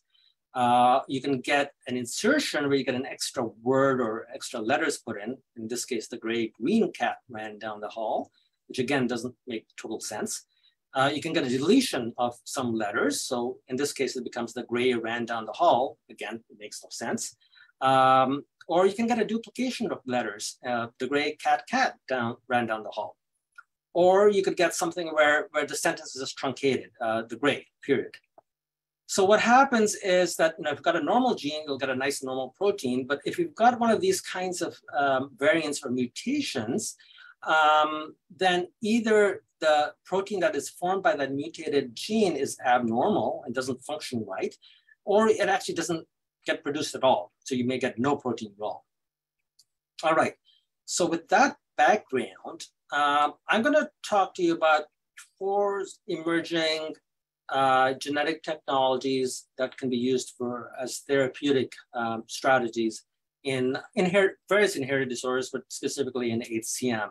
So I'm going to go over these all in detail, but the 4 strategies are, one is gene replacement or gene therapy, and Eric is going to talk much more about this, but you basically introduce sort of a new normal gene into the cell, and it just produces a lot of extra normal protein.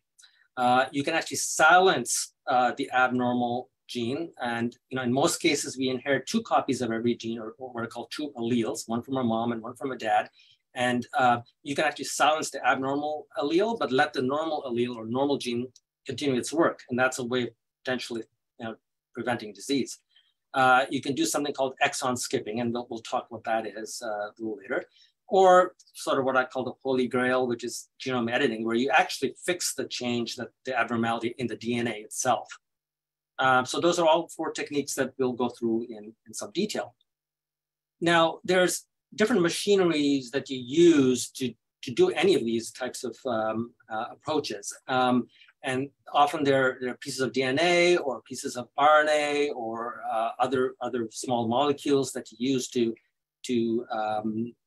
make these therapeutic changes. And you can actually just have some raw DNA just sitting there naked that you could use. You can package your therapeutic molecule in a virus. A couple of the viruses that have been used more commonly are adenoviral adenoviruses. They're good.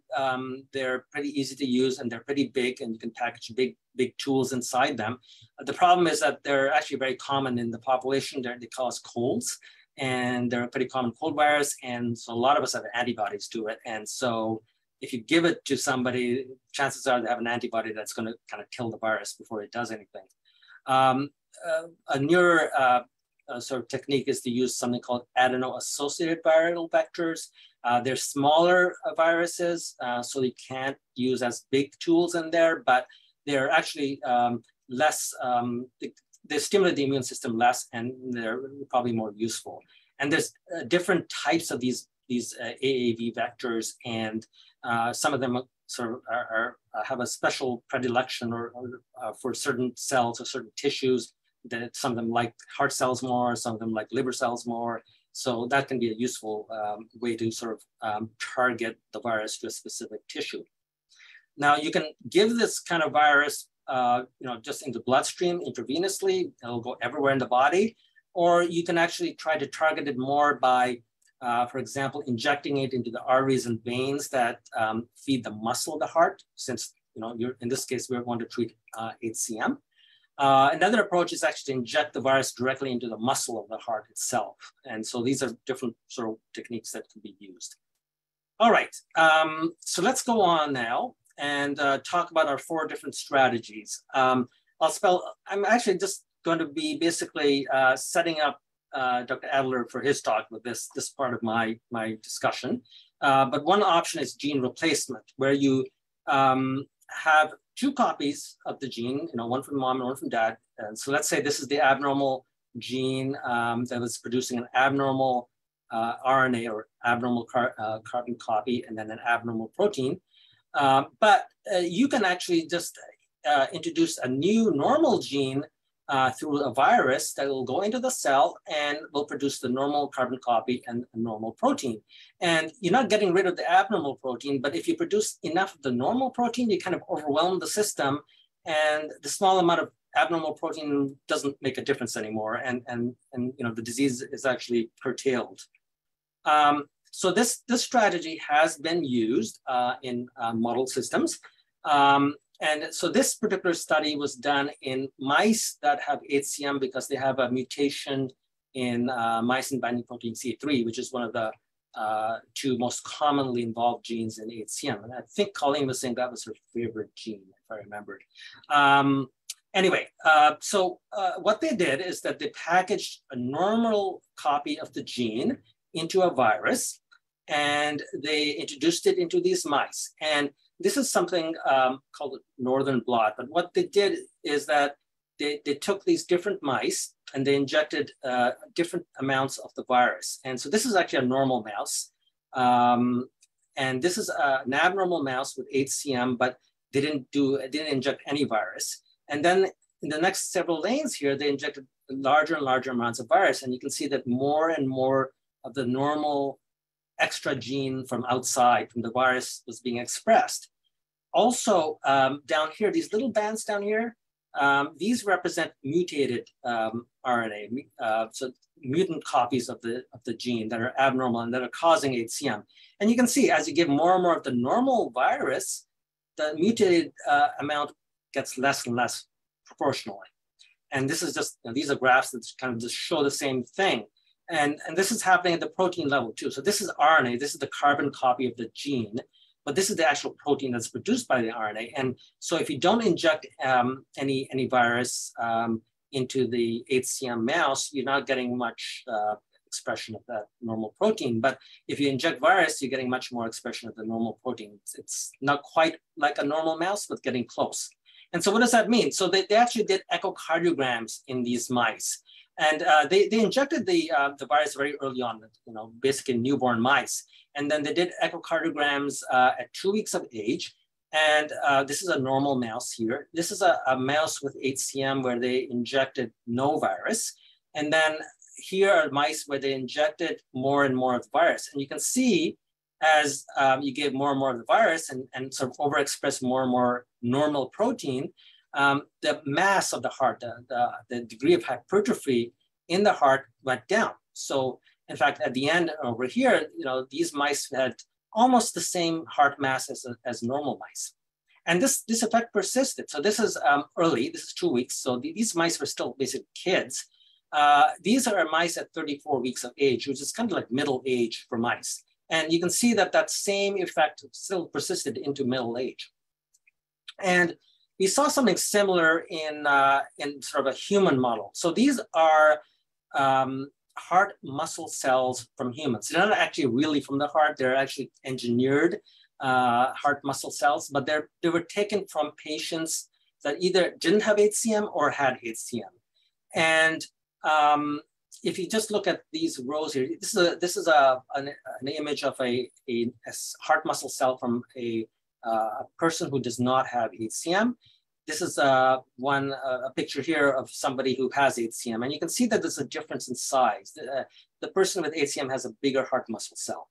And they then injected a virus that had a lot of normal gene, and the heart muscle cell decreased in size. And this is shown here graphically. So these are just heart muscle cells from people without HCM, either just at baseline or after injection of the virus. The virus didn't do anything because these people had no HCM. These were people with HCM, and they had a much higher bigger heart muscle cell size. And then when these cells got injected with this virus that had the normal gene, there was a decrease in size in the heart muscle cell. So this suggests that what we're seeing in mice might also work in people. And there are some clinical trials underway, not directly in HCM, but in other kinds of heart disease that kind of look like HCM, including Friedreich's ataxia and then Danon disease, which is what Dr. Adler is going to talk much more about. So I'm going to leave it there. So that's one approach. A second approach is what's called allele-specific silencing. So you've got 2 copies of every gene, one from your mom and one from your dad. And in this case, this individual has one normal healthy gene that's producing normal protein. But then this other gene is abnormal. It has a variant that can cause disease. And so it's producing an RNA or carbon copy that's abnormal, and then ultimately a protein that's abnormal. What you can do is, with various techniques, you can actually inhibit the production of the abnormal RNA and then the abnormal protein. So you basically just obliterate or erase the abnormal protein and let the normal gene still do its work. And sometimes that's sufficient to cure the disease. And so one of the technologies that's in use is something called RNA interference. And in this case, you've got little molecules called siRNAs. And when they go into the cell, they're going to process by this protein called dicer. And then they get complexed with some other proteins. And this protein siRNA complex is very specific for a sequence that you're interested in. So you actually design the siRNA to have a sequence that matches the area that you want to inhibit. So if you know that, okay, this is a gene and an mRNA that has a mutation that is causing HCM, I'm going to design my siRNA to target that. And it'll go and bind to that mutant messenger RNA and basically destroy it or prevent it from being translated into a protein. And so by that method, again, you're just basically inhibiting the abnormal gene from being expressed. The other copy of the gene, the other allele, is still going to work normally. And so you'll still end up getting normal protein. You just don't have the abnormal protein around anymore. And sometimes, depending on the gene and depending on the disease, that may actually be sufficient to cure the problem. And so, in fact, this has been, again, done in mouse models. This is a mouse model with a human mutation in mice in heavy chain 6. And in this group, actually from the Seidman lab, this was a mouse here with HCM. And you can see it's a pretty thick heart muscle. And this blue here, that represents scar tissue, which is very common in HCM. And so these mice got injected with an approach that it inhibited the abnormal gene, but let the normal gene work its way. And you can see that the heart muscle was not quite as thick anymore. and you didn't see that blue anymore. So the scarring went away. And in fact, if you blow up those pictures and look at the tissue under the microscope, this is a mouse that was not treated.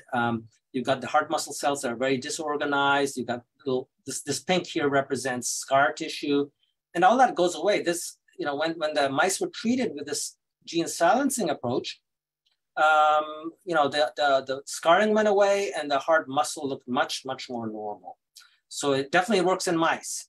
And again, looking for sort of human correlates, this approach has not yet reached prime time for HCM in people yet, but this technique is actually being used in human patients and being used clinically.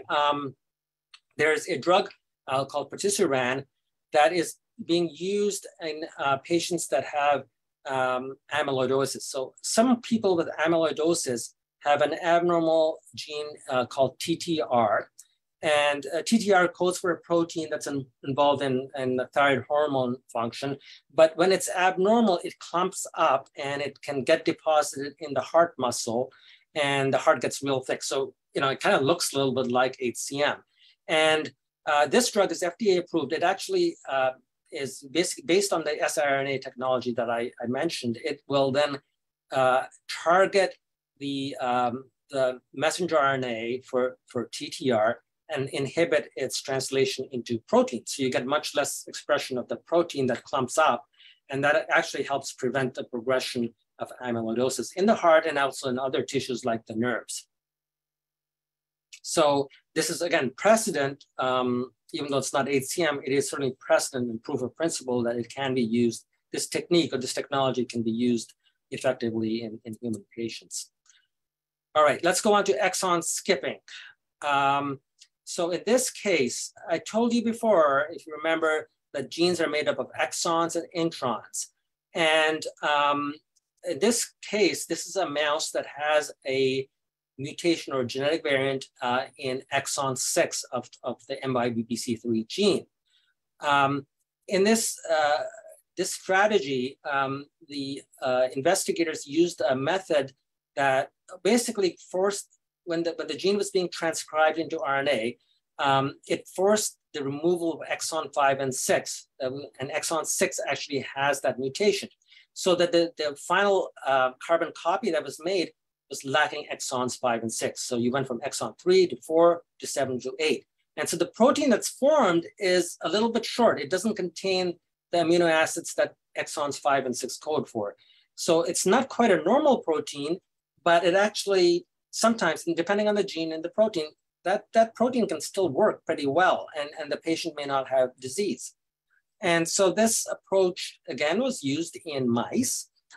Newborn mice with mutation in MYBPC3 were given this exon skipping machinery, and echocardiograms were performed. And so these are mice that are just normal without a mutation. These are mice with the mutation who did not get the treatment. These are mice who actually got the treatment. And when the echocardiograms were done, this is the mass of the heart, untreated mice, and this is the mass in the treated mice. And you can see that the mass went way down, almost to the normal levels. So it's very, very effective in this mouse model. And again, we haven't used this technique yet in humans with HCM, but this type of technique is being used now in patients with muscular dystrophy, which also affects the heart. And so these are actually boys with muscular dystrophy, and they have almost no normal dystrophin, which is the protein that is expressed by that abnormal gene. They have almost no normal protein in their skull muscle or probably in their heart muscle either. So they were given this exon skipping technology. These are all patients that had variants in exon 53 in the gene, and that exon was skipped. With the skipping, they actually got more of the normal gene. They didn't get back to 100% level. The best patient got up to 10% of the normal level of dystrophin in his skeletal muscle, but that was sufficient to cause some improvement clinically. And so just on the basis of this data, the FDA actually approved it on an accelerated basis with the proviso that the company has to do a lot more studies clinically to prove that it works long-term.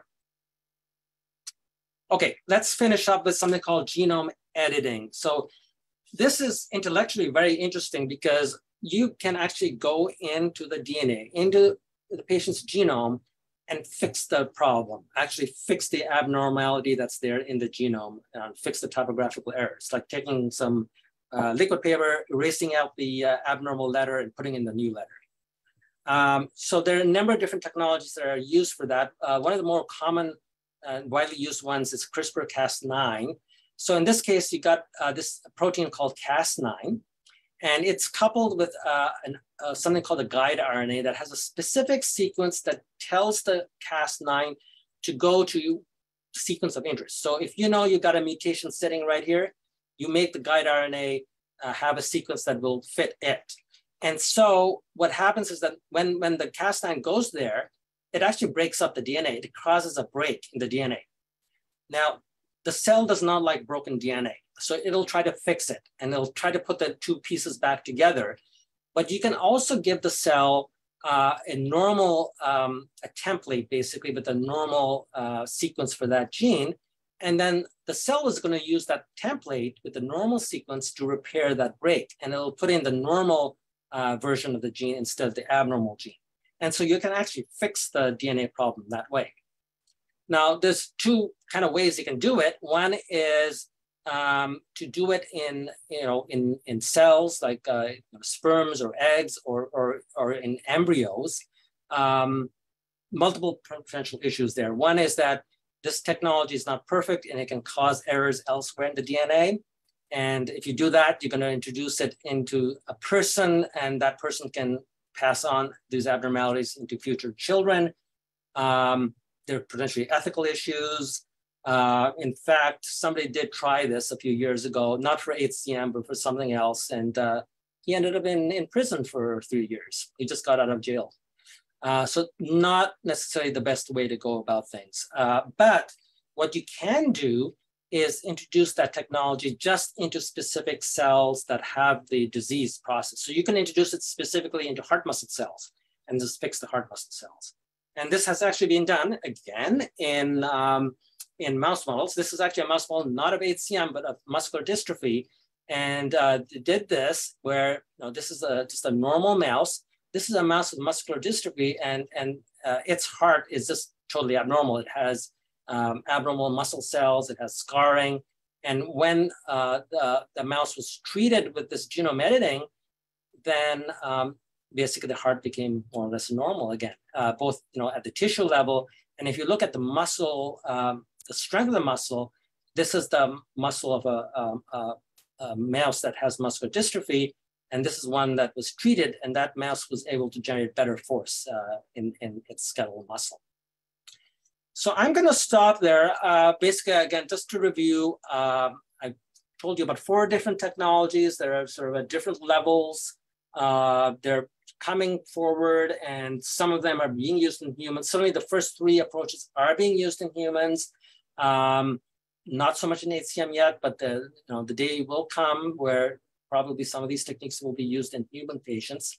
And then genome editing is probably, it's a little scarier, and there's a lot more sort of troubleshooting that has to be done, but potentially this is a technique that could be used, maybe not in sort of people as a whole, in the whole body, but maybe in specific tissues and specific organs. And so I'm going to stop there. Our heads are going to explode. It's also technical and also interesting. I tried to make it as little technical as possible, but it was a technical topic.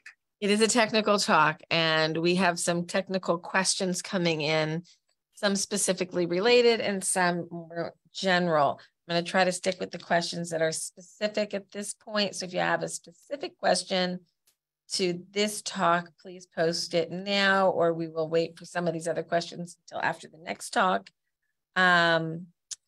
So one of the questions is, and it is an unanswerable question, I will start it as that. It is your opinion. How many years from FDA approval is pediatric gene modifying drug, I will say, or other methodology for HCM? How far out is it? How far out is it? Oh boy.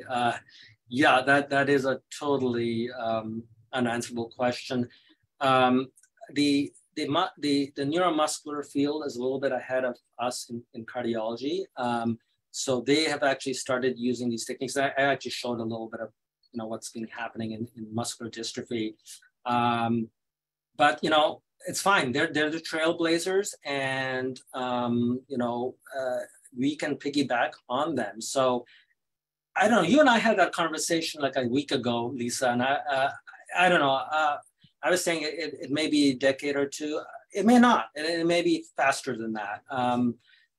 Especially some of the techniques that I mentioned at the beginning, I think are a little bit more mature. I think genome editing has its issues, and that may be further behind. But exon skipping or other gene silencing potentially might be amenable much earlier. Maybe we're talking half a decade or a decade. Now, the technology is a little bit dependent on the type of gene and the mechanism of disease. So there are certain genes like myosin binding protein C3, for example, that work a little bit different than some of the other genes. And so in some cases, if you just get rid of an abnormal gene, that might not fix the HCM because you actually need the full 2 copies of a gene for you to have a normal heart. For other genes, it may be fine just to use the gene silencing approach, get rid of the abnormal gene, and the normal gene, even though it's just 1 copy, that might be enough to have a normal heart. So it's going to still be, all of these techniques are very designer, and it's not going to be one size fit all. You actually have to, almost all of these you have to figure out what the genetic variant is, what the gene is, and then use a strategy that's appropriate for that person. And in some cases, you actually have to design the so-called drug for that specific person with that specific variant. Not for all these techniques, but for many of them. So it's complicated. But I mean, there is hope. I think, certainly in our lifetime, we're going to see a lot of these techniques move forward into the clinical realm. So we're going to see a true demonstration with Dr. Adler's presentation coming up next. Hint, hint, Eric, get on camera. And we are going to take a dive there. We have some other general questions that we're going to hold till after this talk, and we will get to all of your questions. So there we go. Eric's got his slides, get us into present mode, and we'll be good to go. Oh, he's got a Mac. I can tell. And I can't tell you how to fix it on Mac because I'm a PC person. There you go. That little buddy on the bottom.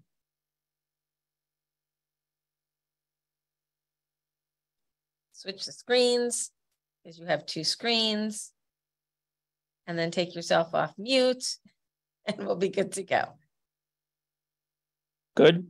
Good on slides, good on audio. It's all you. Thanks. Right. Thanks, Eric. Back to the beginning. All right.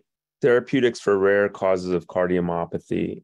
My name is Eric Adler. I'm a cardiologist and a physician scientist as well at the University of California, San Diego. And I'm going to give a broad overview of gene therapy, but really focus most of my time on a project I've been working on for the last decade, which is a gene therapy for an HCM variant called Danon disease.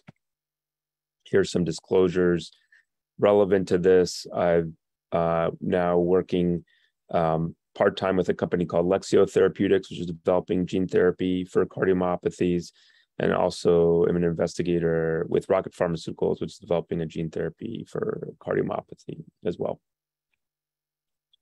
So broadly speaking, when we compare the revolution that's occurred in cancer therapeutics over the last 15 or 20 years versus heart failure therapeutics, we can see big differences. But the primary difference, which I think many of you might know from knowing family members that have cancer, is that in general, the philosophy is when someone has cancer, you treat them as soon as the disease is detected, even in the absence of symptoms. And that the therapies for cancer now have evolved so quickly that we no longer just treat all breast cancer the same. We no longer or treat colon cancer the same. They usually take a piece of the tissue, understand the genetics and how the cancer is behaving, and develop these very specific targeted therapies for cancer, these immunotherapies that have much less side effects and aren't as bad as the traditional chemo that we thought of when we think of cancer 20 or 30 years ago. And this has really led to a revolution in cancer care, where patients are living longer and are tolerating the therapies much, much better. And that's even in the last 5 years, we've seen dramatic changes on this approach of treat early, aggressively, and treat based on the genetics of the cancer. When you look at most heart failure, and frankly, that includes hypertrophic cardiomyopathy as well, until the last year or two, the therapies are reserved until patients get very sick, until they develop symptoms. And we think of it like an iceberg. We wait till we see the iceberg, the part of the iceberg out of the water, but really much of the disease is occurring under the water before we even know it's present. And the therapies we use are generally not based on the structure of the heart. Are based on the structure of the heart. Is it thick? Is it thin? Is it dilated? Is it not? And how the patients feel, and not really based on the genetics, on the molecular causes of disease. And I think we've obviously seen some changes of that lately with the use of mavacamten, which is a very specific therapy based on the cause of disease. But could we even go even further and really treat, as we've been discussing over the last hour or two, based on the root cause is the question at hand. And this is where gene therapy comes into play. So what is gene therapy? So the Food and Drug Administration defines gene therapy as anything that transfers genetic material that can be integrated into the genome or not, but it administers a nucleic acid or viruses or genetically engineered organisms. The European Medical Agency basically has the same definition, but essentially it's administering some type of product that expresses genes in your body to change the function of a cell.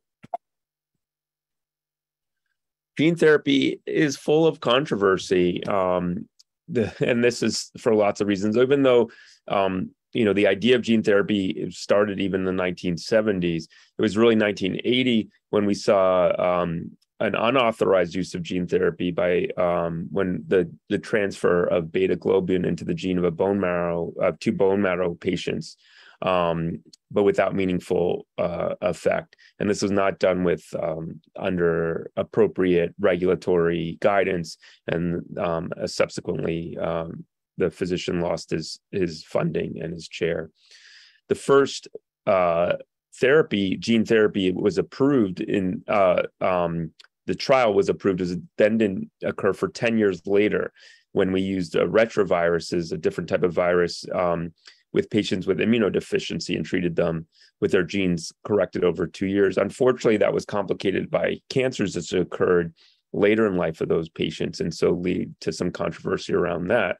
And then finally, in 1999, the death of Jesse Gelsinger at Children's Hospital of Pennsylvania, where he was in a clinical trial for a blood disorder, and unfortunately died from liver failure subsequently. And this put a great hold and great controversy over the field of gene therapy. Again, when we look back at this case, there's lots of lessons learned. He got a very high dose of gene therapy, et cetera. But these kind of controversies have cast a shadow over this concept in general. But nonetheless, things have advanced considerably since then, and I think we can move forward. This starts with the first cardiovascular gene therapies, which occurred going back to 1990 in the labs of Betsy and Gary Nabel, who used retroviruses to deliver beta-galactosidase into arterial walls, thinking they could change coronary disease. And then in 1999, at the same time as the previous case at CHOP, we delivered VEGF onto angioplasty balloons, so treating genes again to treat coronary disease. So people now focusing on gene therapy specifically for the heart, starting almost 20 years ago. So why haven't we moved forward? It's been at least 20 years since we started using gene therapy. What have been some of the barriers? Well, you can imagine with all drug discovery, you move from thousands and thousands of compounds, and the majority of them are not going to be effective. But gene therapy has, and that's true for any therapy, lots of cost, lots of time. And that's important because we want to give drugs that are effective, and we want to give drugs that are safe. And this has typically taken at least a decade or more, 15 years or so. This is specifically true for gene therapy because when we do gene therapy trials, they usually have low numbers of patients. We're dealing with rare diseases in general. And then you have specific eligibility criteria, which make it even lower. There's lots of challenges with manufacturing. So it's not easy to make a gene for gene therapy. You have to grow them up in various bacterial cultures in these big vats, and it has to be under very controlled conditions. Just making the factories to make gene therapy are millions, if not hundreds of millions of dollars. Very, very expensive, laborious. Then we mentioned that immune profile is important. People can have antibodies to these viruses that are given, and that can make less likely to receive benefit from the gene therapy.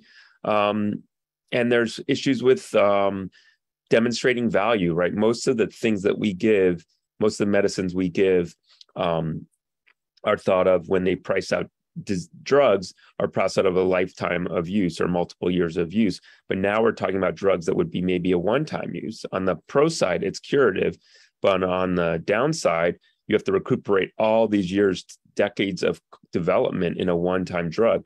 So that cost can be astounding. And a good example was a drug by Bluebird Bio today that was just approved for a blood disorder.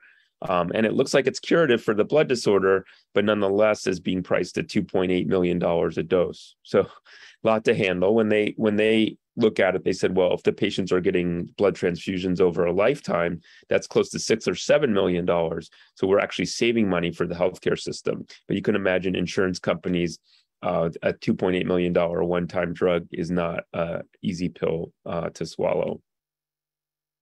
So there are different gene therapy strategies, and I think we talked about this in the last talk, whether it's a missing protein, deficient proteins, silencing proteins, or editing proteins. I'm going to focus mostly on the top as we've really reviewed some of the others. But I did want to say there's some recent trials that have been done on the heart that weren't so, unfortunately, both were negative, that were this concept of just trying to replace deficient proteins. And I don't think they were reviewed as of yet.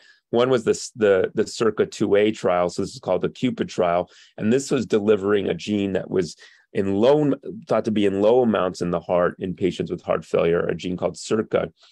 Unfortunately, this gene therapy trial was a negative trial. It was a safe trial. But when we look back, it looks like the virus used did not deliver enough gene to the heart. So undershooting the amount of gene, so the heart didn't get enough gene. And this kind of cast, again, a negative shadow. This came out, I think, in about 2018 or 17, the trial results.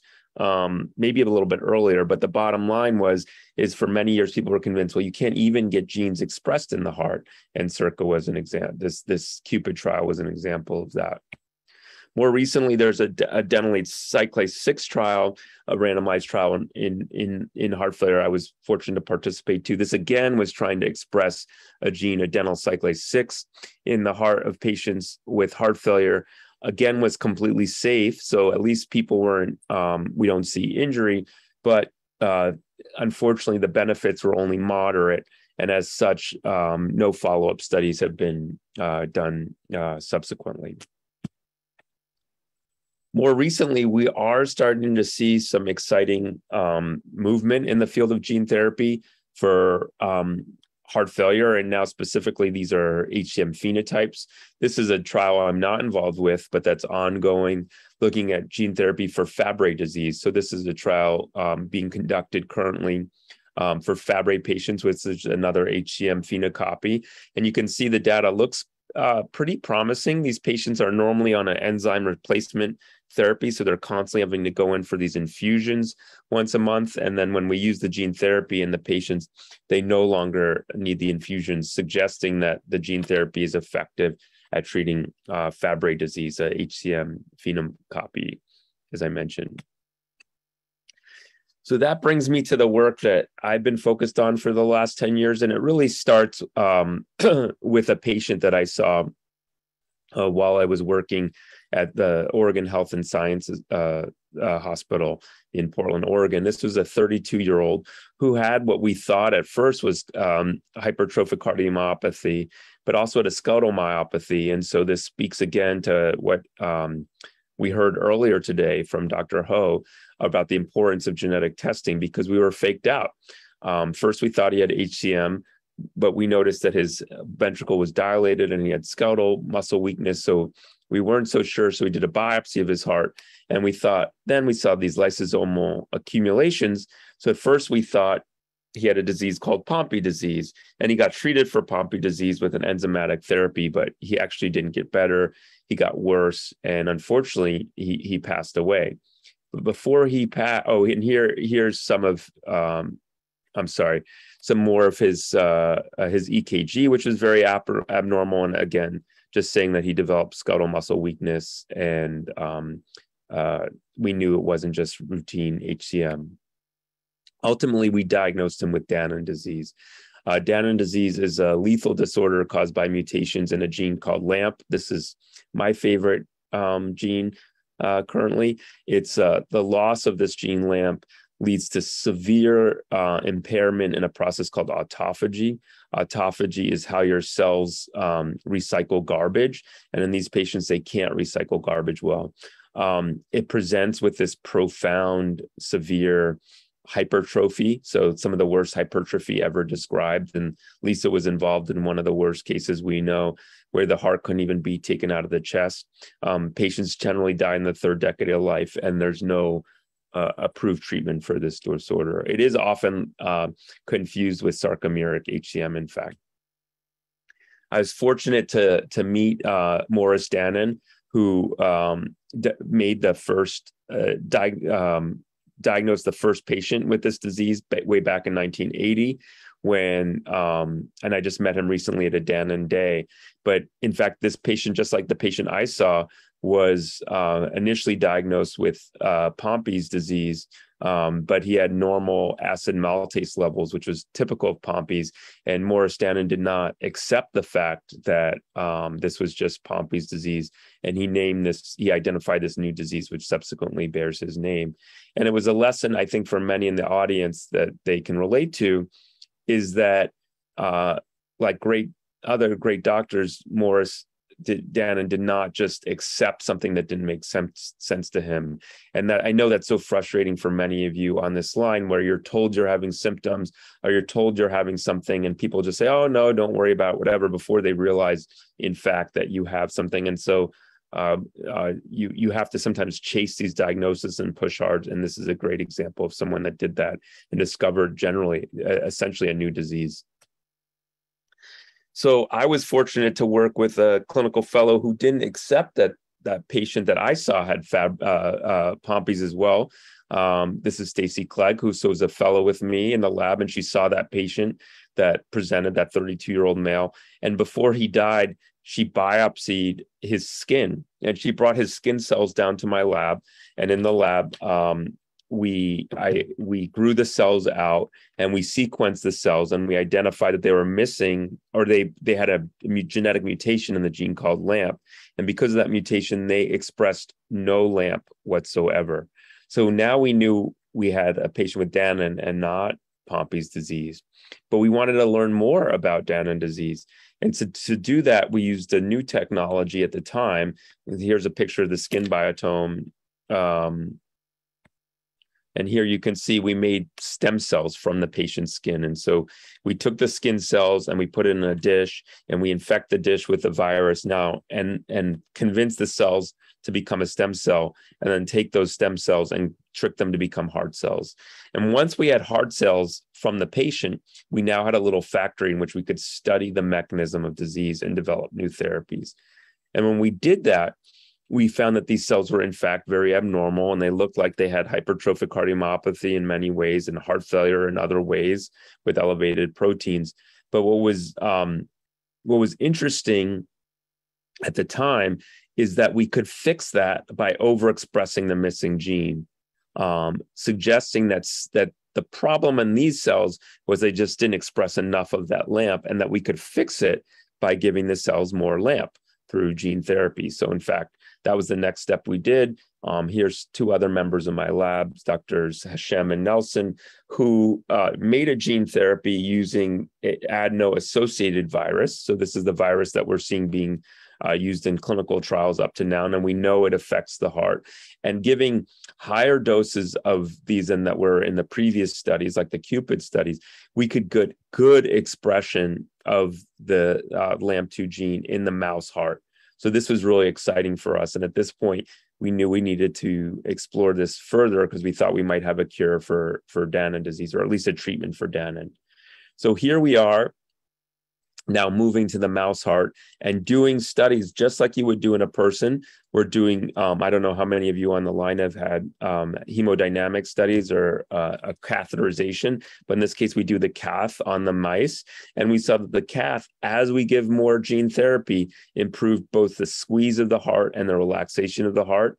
It prevented mice from dying, and it made the biopsies that we took almost look normal. So here's the abnormal biopsy, and now we can see almost normal looking biopsies. And we could see also the gene was expressed in the heart. So this was enough data, along with a bunch of safety research that we did, to convince the FDA to let us do a clinical trial. But when we went to the FDA, before they let us start doing the trial, they said, you haven't even really described the disease. It's so rare that you don't know, you can't define what success looks like. And so this was a good lesson for us, and I hope this is a good lesson for the community. I'm sure a lot of you are asked to participate or are participating in registries like the SHARE registry that Dr. Ho mentioned. And I just wanted to let you know how important it is to participate in these kind of things, even if you don't think there's a direct cause and effect, because without these registries, without these kind of team science that includes work from the patients and the physicians, we'll never be able to make progress. So I want to thank those that participate in trials and registries, and remind those that don't, that look for opportunities, because it's really how we move forward. And in this case, the FDA wouldn't let us start the trial until we knew what the disease looked like with more detail. So we actually went on Facebook, and, obviously we talked to Lisa right away, and she helped us find some patients. But even then, this is a shot from my Facebook page, and we went out there and looked for patients, and we found a whole bunch. It turned out what we thought was a super rare disease, and people said, oh, you'll never be able to recruit to the trial, turned out to be not such a rare, it's still a very, very rare disease, but there were patients out there looking for help, and they looked on Facebook. And so we started a Facebook support group, and we rounded up patients from all around the country, and it ended up being from all around the world. And they came to UC San Diego, and this is part of our team. These are all patients that volunteered to be part of the trial. This is a natural history trial, so we could understand the disease. And by understanding the disease, we could then go to the FDA and allow us to do a trial. So we developed a natural history study of the disease where we could identify when patients, if they didn't get therapy, got sick.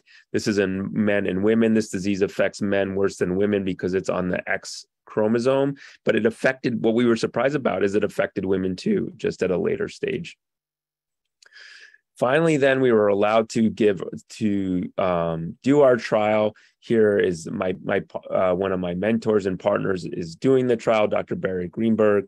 Here's inclusion criteria, and thankfully the trial is ongoing, and we've enrolled numerous patients, at least 5 patients, and we're hoping to move into larger trials. So this is actually happening as we speak. It started in 2019. It got slowed down a little bit by COVID, but it's ongoing, and there's some data that's being released publicly about this trial. I encourage you to look it up, and I think it gives hope. There's numerous other trials that are ongoing, but are earlier in development, I should say, so they're not ongoing quite yet, and they might be more relevant to this audience. So in the 2 different companies that I know, and probably more than that, are developing a gene therapy for myosin binding protein C patients. So that's, I'm sure some on the call have this mutation, and it's a similar idea that you can overexpress myosin binding protein C with the same virus that we're using in the Danon trial. And I think we're going to see a clinical trial for that in the next 1 to 2 years. We'll see how efficacious that is, but the preclinical data looks quite promising. We're in our lab looking at another gene called troponin I, and so some of you on this call, not as many, but some may have mutations in TNNI, and so we're developing a gene therapy for TNNI, and it's still very early in development, but it's on its way, and we're quite excited about that. So for those patients at all, and you can see every day I'm looking, there's more and more companies. There's gene therapy trials for patients with ARVC, for myosin heavy chain, all kinds of different genes are being done, and you can get this picture here, I should say, of all these genes, and the potential to upregulate or downregulate every one will hopefully change the landscape of how we treat these cardiomyopathies, from being entirely reactive to proactive, and from being non-specific to very specific. So I'm very excited about the future. The future might include, as we were talking about, actual gene editing. Here's a first-in-man example of gene editing for amyloidosis, where the liver of patients was edited, and those patients are cured from a one-time one-time treatment, or at least theoretically cured. So we'll see if that occurs in the heart. I think the race is on. There's a bunch of labs working on this right now. And I hope to see, there's a lot of concern for toxicity with this. So there's a lot of work that needs to be done, but that shouldn't stop us from moving forward. So these rare diseases, collectively, if you add them up, affect a lot of patients, and this community knows about it. And I do believe these, what we once called idiopathic cardiomyopathy, or lumped together as HCM, may be treatable with gene therapy. So I'll end there, and thanks very much for your time. Thank you, Eric. That was really exciting. And one of our staff members has joined us. Amy's here. I understand that there was a dog loose somewhere recently, so we're all better now. Tell Jude I'm glad he's home.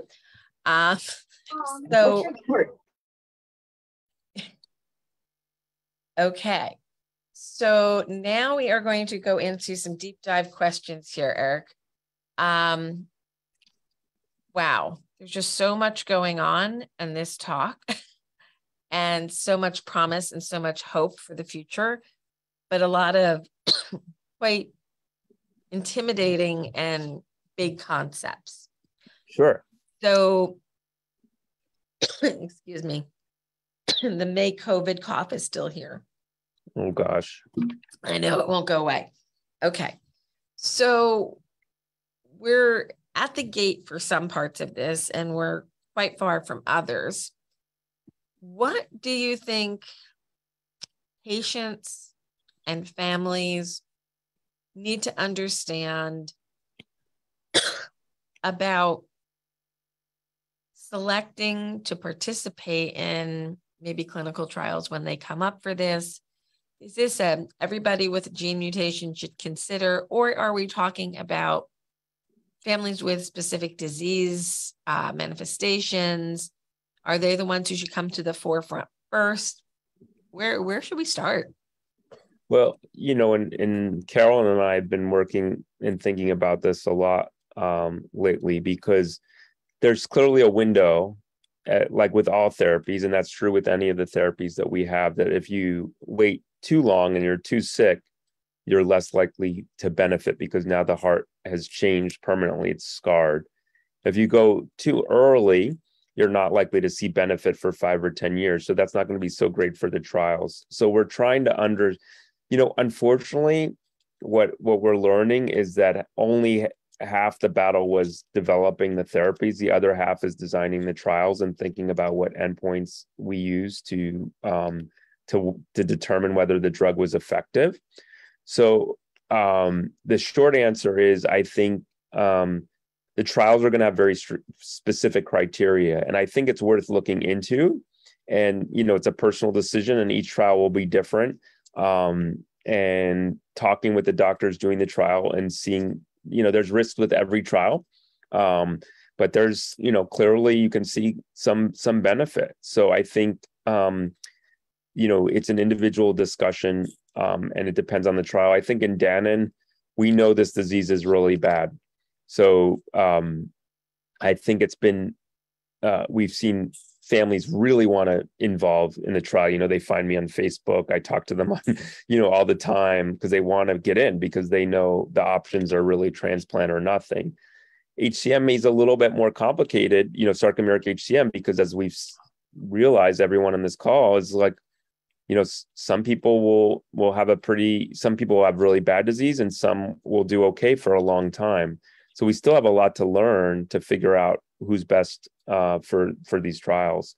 But I would say, if you see one and you're potentially interested, work with the doctors to figure that out, and they're going to pick they're going to work with you to figure out the right people.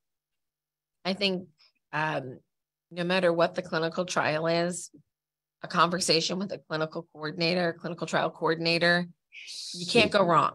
Yeah, you're only going to hear things, you're going to learn things, you're going to have the opportunity to ask questions, and therefore, get involved, ask your doctors, and we're going to need some brave souls to step up and do these trials when it's time.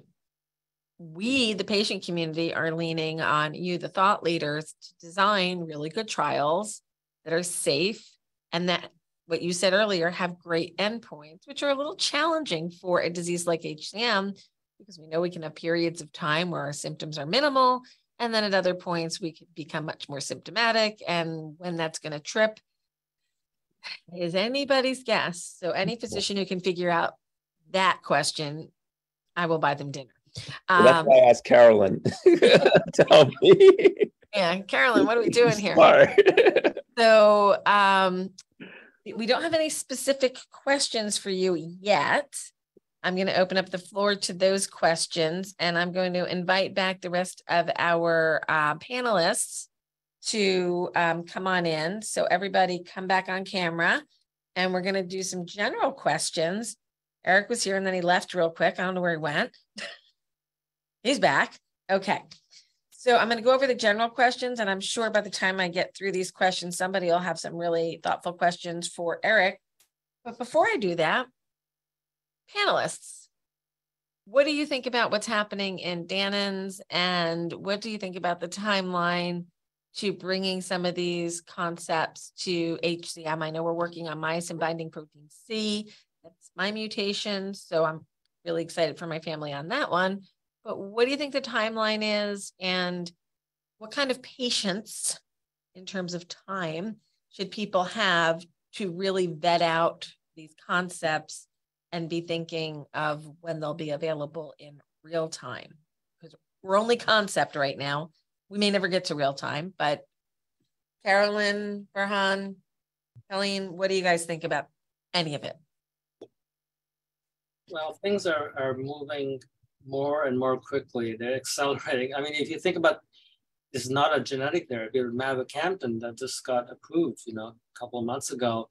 The whole process from concept in a little lab in a very tiny startup company to where it is now is about a little over 10 years basically. And there are, as Eric was mentioning, there are a lot of gene therapy companies out there, some smaller, some larger. They're all working on various inherited disorders, including cardiac inherited disorders. And it's quite possible that some of this will come to fruition in that time frame, decade or so, or less even, or a little more. As I said, it's predicting the future is usually a dangerous game, but I think that things are moving so quickly, and there's so many different balls in the game now that, the majority may not work, but, that's okay. If some of them work, that's still a big deal. In the past 10, 12 months, the HCMA has been contacted by no fewer than 6 organizations seeking to do genetic therapy of some derivative. And they're all looking at different targets. Some of them are a little further in concept than others. Some of them I'm not allowed to speak of and name yet. So you'll be hearing about more and more of them as their projects evolve. I do feel like we're kind of 2014 myocardia days, and those early days of getting things organized and figuring out what we're doing. Carolyn, what do you think about where we were, where we are, and where we're going? Yeah, I mean, things are certainly moving along at a much faster pace than I would have predicted. Moving along in terms of the companies being, having very aggressive timelines, and some of the small companies that are, wanting to move into the gene therapy space are getting started with clinical trials, not necessarily delivering therapy right now, but doing some of the background investigation and thinking about how they might start to dose people probably within the next handful of years. So there's so much still to learn, not just on the technical side of how are we going to optimally deliver the gene therapy, but also more on the kind of the trial strategies side, like Ferhaan and Eric were alluding to, what are the best patients to look at, and what outcomes are we going to look at to see if there's an effect. There are practical outcomes, were we able to successfully reprogram the genes or edit the genes, that where we would need a biopsy and actually look at the heart tissue and say, what do the genes and proteins look like? Did we accomplish what we were trying to accomplish? And then, more meaningfully, did that do any good? So I think that there's still a lot of important questions that need to be sorted out, for these things to really move forward. Colleen, any thoughts? Yeah. The thing I think about as a genetic counselor is, so much of my job is making sure that a patient and family understands what genetic testing can and can't do for you and your family.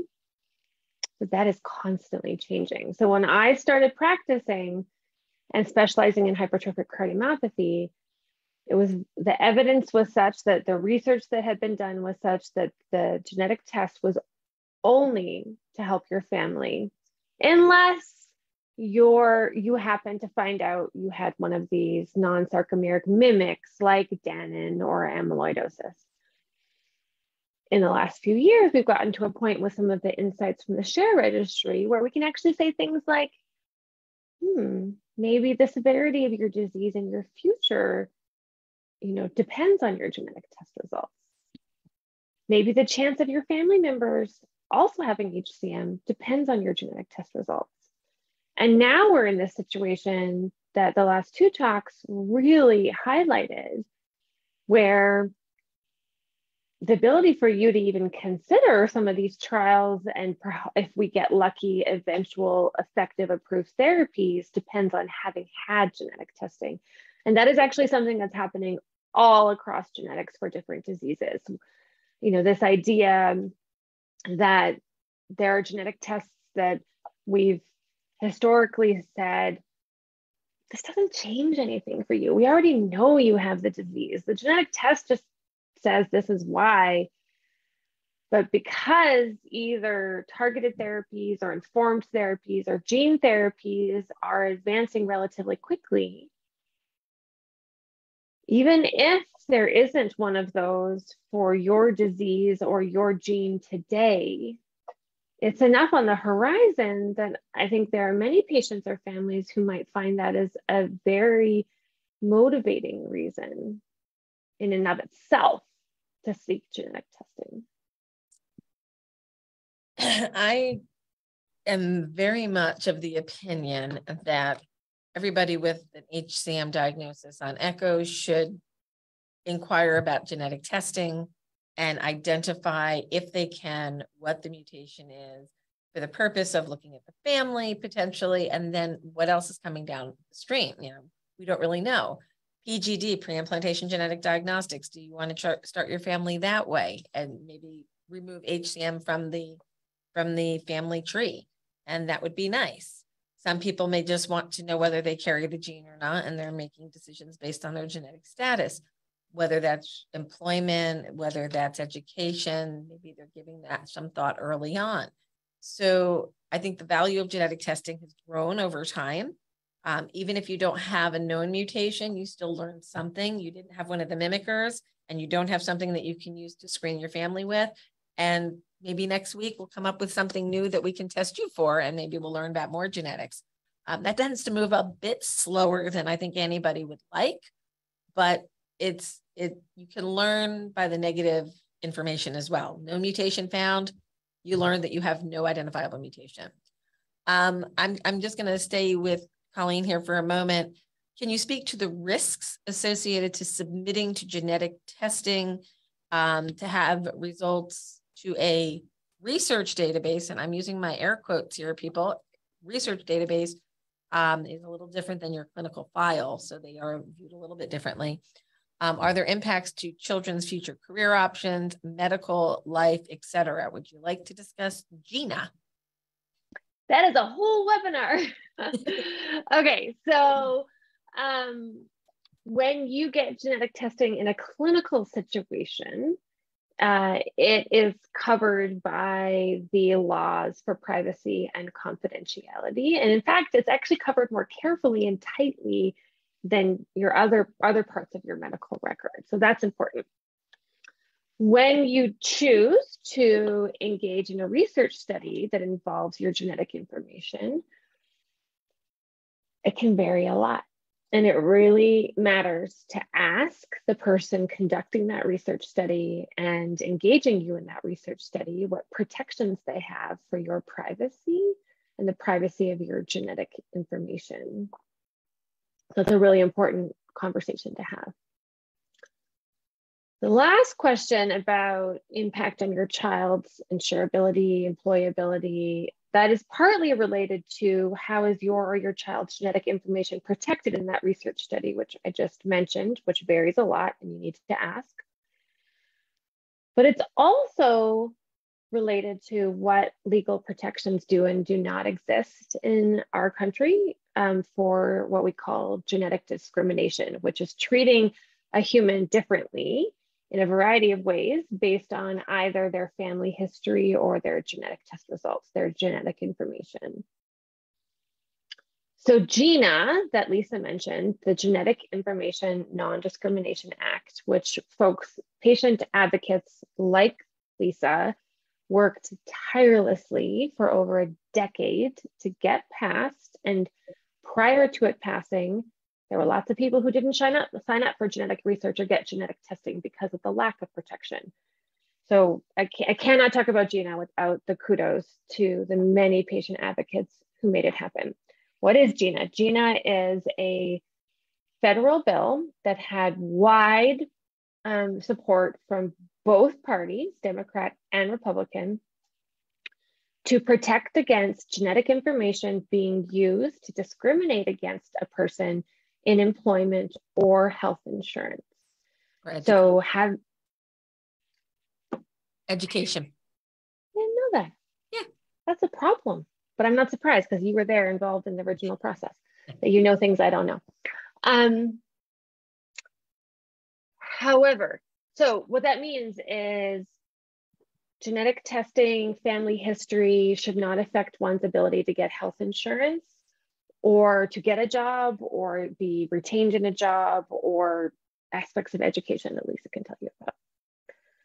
And that has been pretty steady and only honestly got stronger with the Affordable Care Act that was passed under the Obama administration. There's even stronger protections out of that.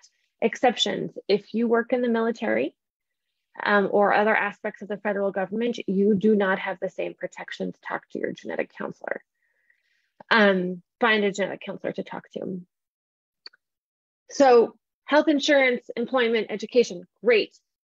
Life insurance, long-term care insurance, disability insurance, we have no federal protections. There are spotty state level protections. So there are families that choose to go get life insurance on the person getting genetic testing. I'm talking about people who do not currently have hypertrophic cardiomyopathy, who have a family history of it, and are trying to find out if they inherited it. There are people who will go get those insurances before they engage in the genetic testing process. It's also important that you know that even just getting your heart tested, not your genes, just go get that echo because you have a family history, go get your kid an echo, can also affect that. Because if you take in your 19-year-old or your, who can do anything with their 19-year-old? We have no control over it then. If you take in your 12-year-old to get an echocardiogram because you have hypertrophic cardiomyopathy, and they get a diagnosis, even with no genetic testing, that actually probably has a bigger risk for their ability to get life insurance, long-term care insurance, disability insurance. So any other questions on Gina, you can go to the website. There's information on Gina there. And you can also call the office and we can kind of walk you through other pieces of it. How many genes are there now associated with pathogenic mutations for hypertrophic cardiomyopathy? Carolyn? 2014, no. there were 8 when this person had tested. No, I'm giving it to Carolyn. I feel like Colleen is much better suited to answer this, but you know, the money's still in the sarcomere genes and the 8 core sarcomere genes. That's where we're going to find the greatest concentration of positive pathogenic or likely pathogenic variants, and also the ones that we can understand most, because you know, like Colleen was saying, you know, if you look, sometimes you find, and sometimes what we find we can't understand, and we have a much more familiarity and understanding of the sarcomere genes. The panels now include over 30 different genes that are right on it, so they're all going to be tested simultaneously. You can get panels for 100 genes. You can sequence your whole exome, or you can sequence your whole genome. But by and large, for hypertrophic cardiomyopathy, the yield of clinically actionable results that we understand, you know, how they may impact your health, does not go up the bigger you get. So, you know, even having a pretty Spartan panel from a while ago, as long as it included the 8 sarcomere genes and the mimics, you know, for Danon, for Fabry, for amyloid, that is good. There are some, you know, additional genes that, you know, we would typically want to be seen. They're pretty rare, but, you know, you'd want to see that. But, you know, HCM genetic testing is usually not something, if you've had it within the past decade, you probably don't need to upgrade. But Colleen, what do you think? Yeah, I just pulled up the ClinGen paper from 3 years ago. So it was published 3 years ago, but probably 6 years ago, a bunch of us from across the world got together to really look carefully at how many genes that are called HCM genes, either in scientific research or in what laboratories are selling, really can we trust are connected to hypertrophic cardiomyopathy. And we looked at this very, very carefully to say, what are we confident in? And it came out with exactly what Carolyn said, which is the 8 sarcomere genes are really where it's at.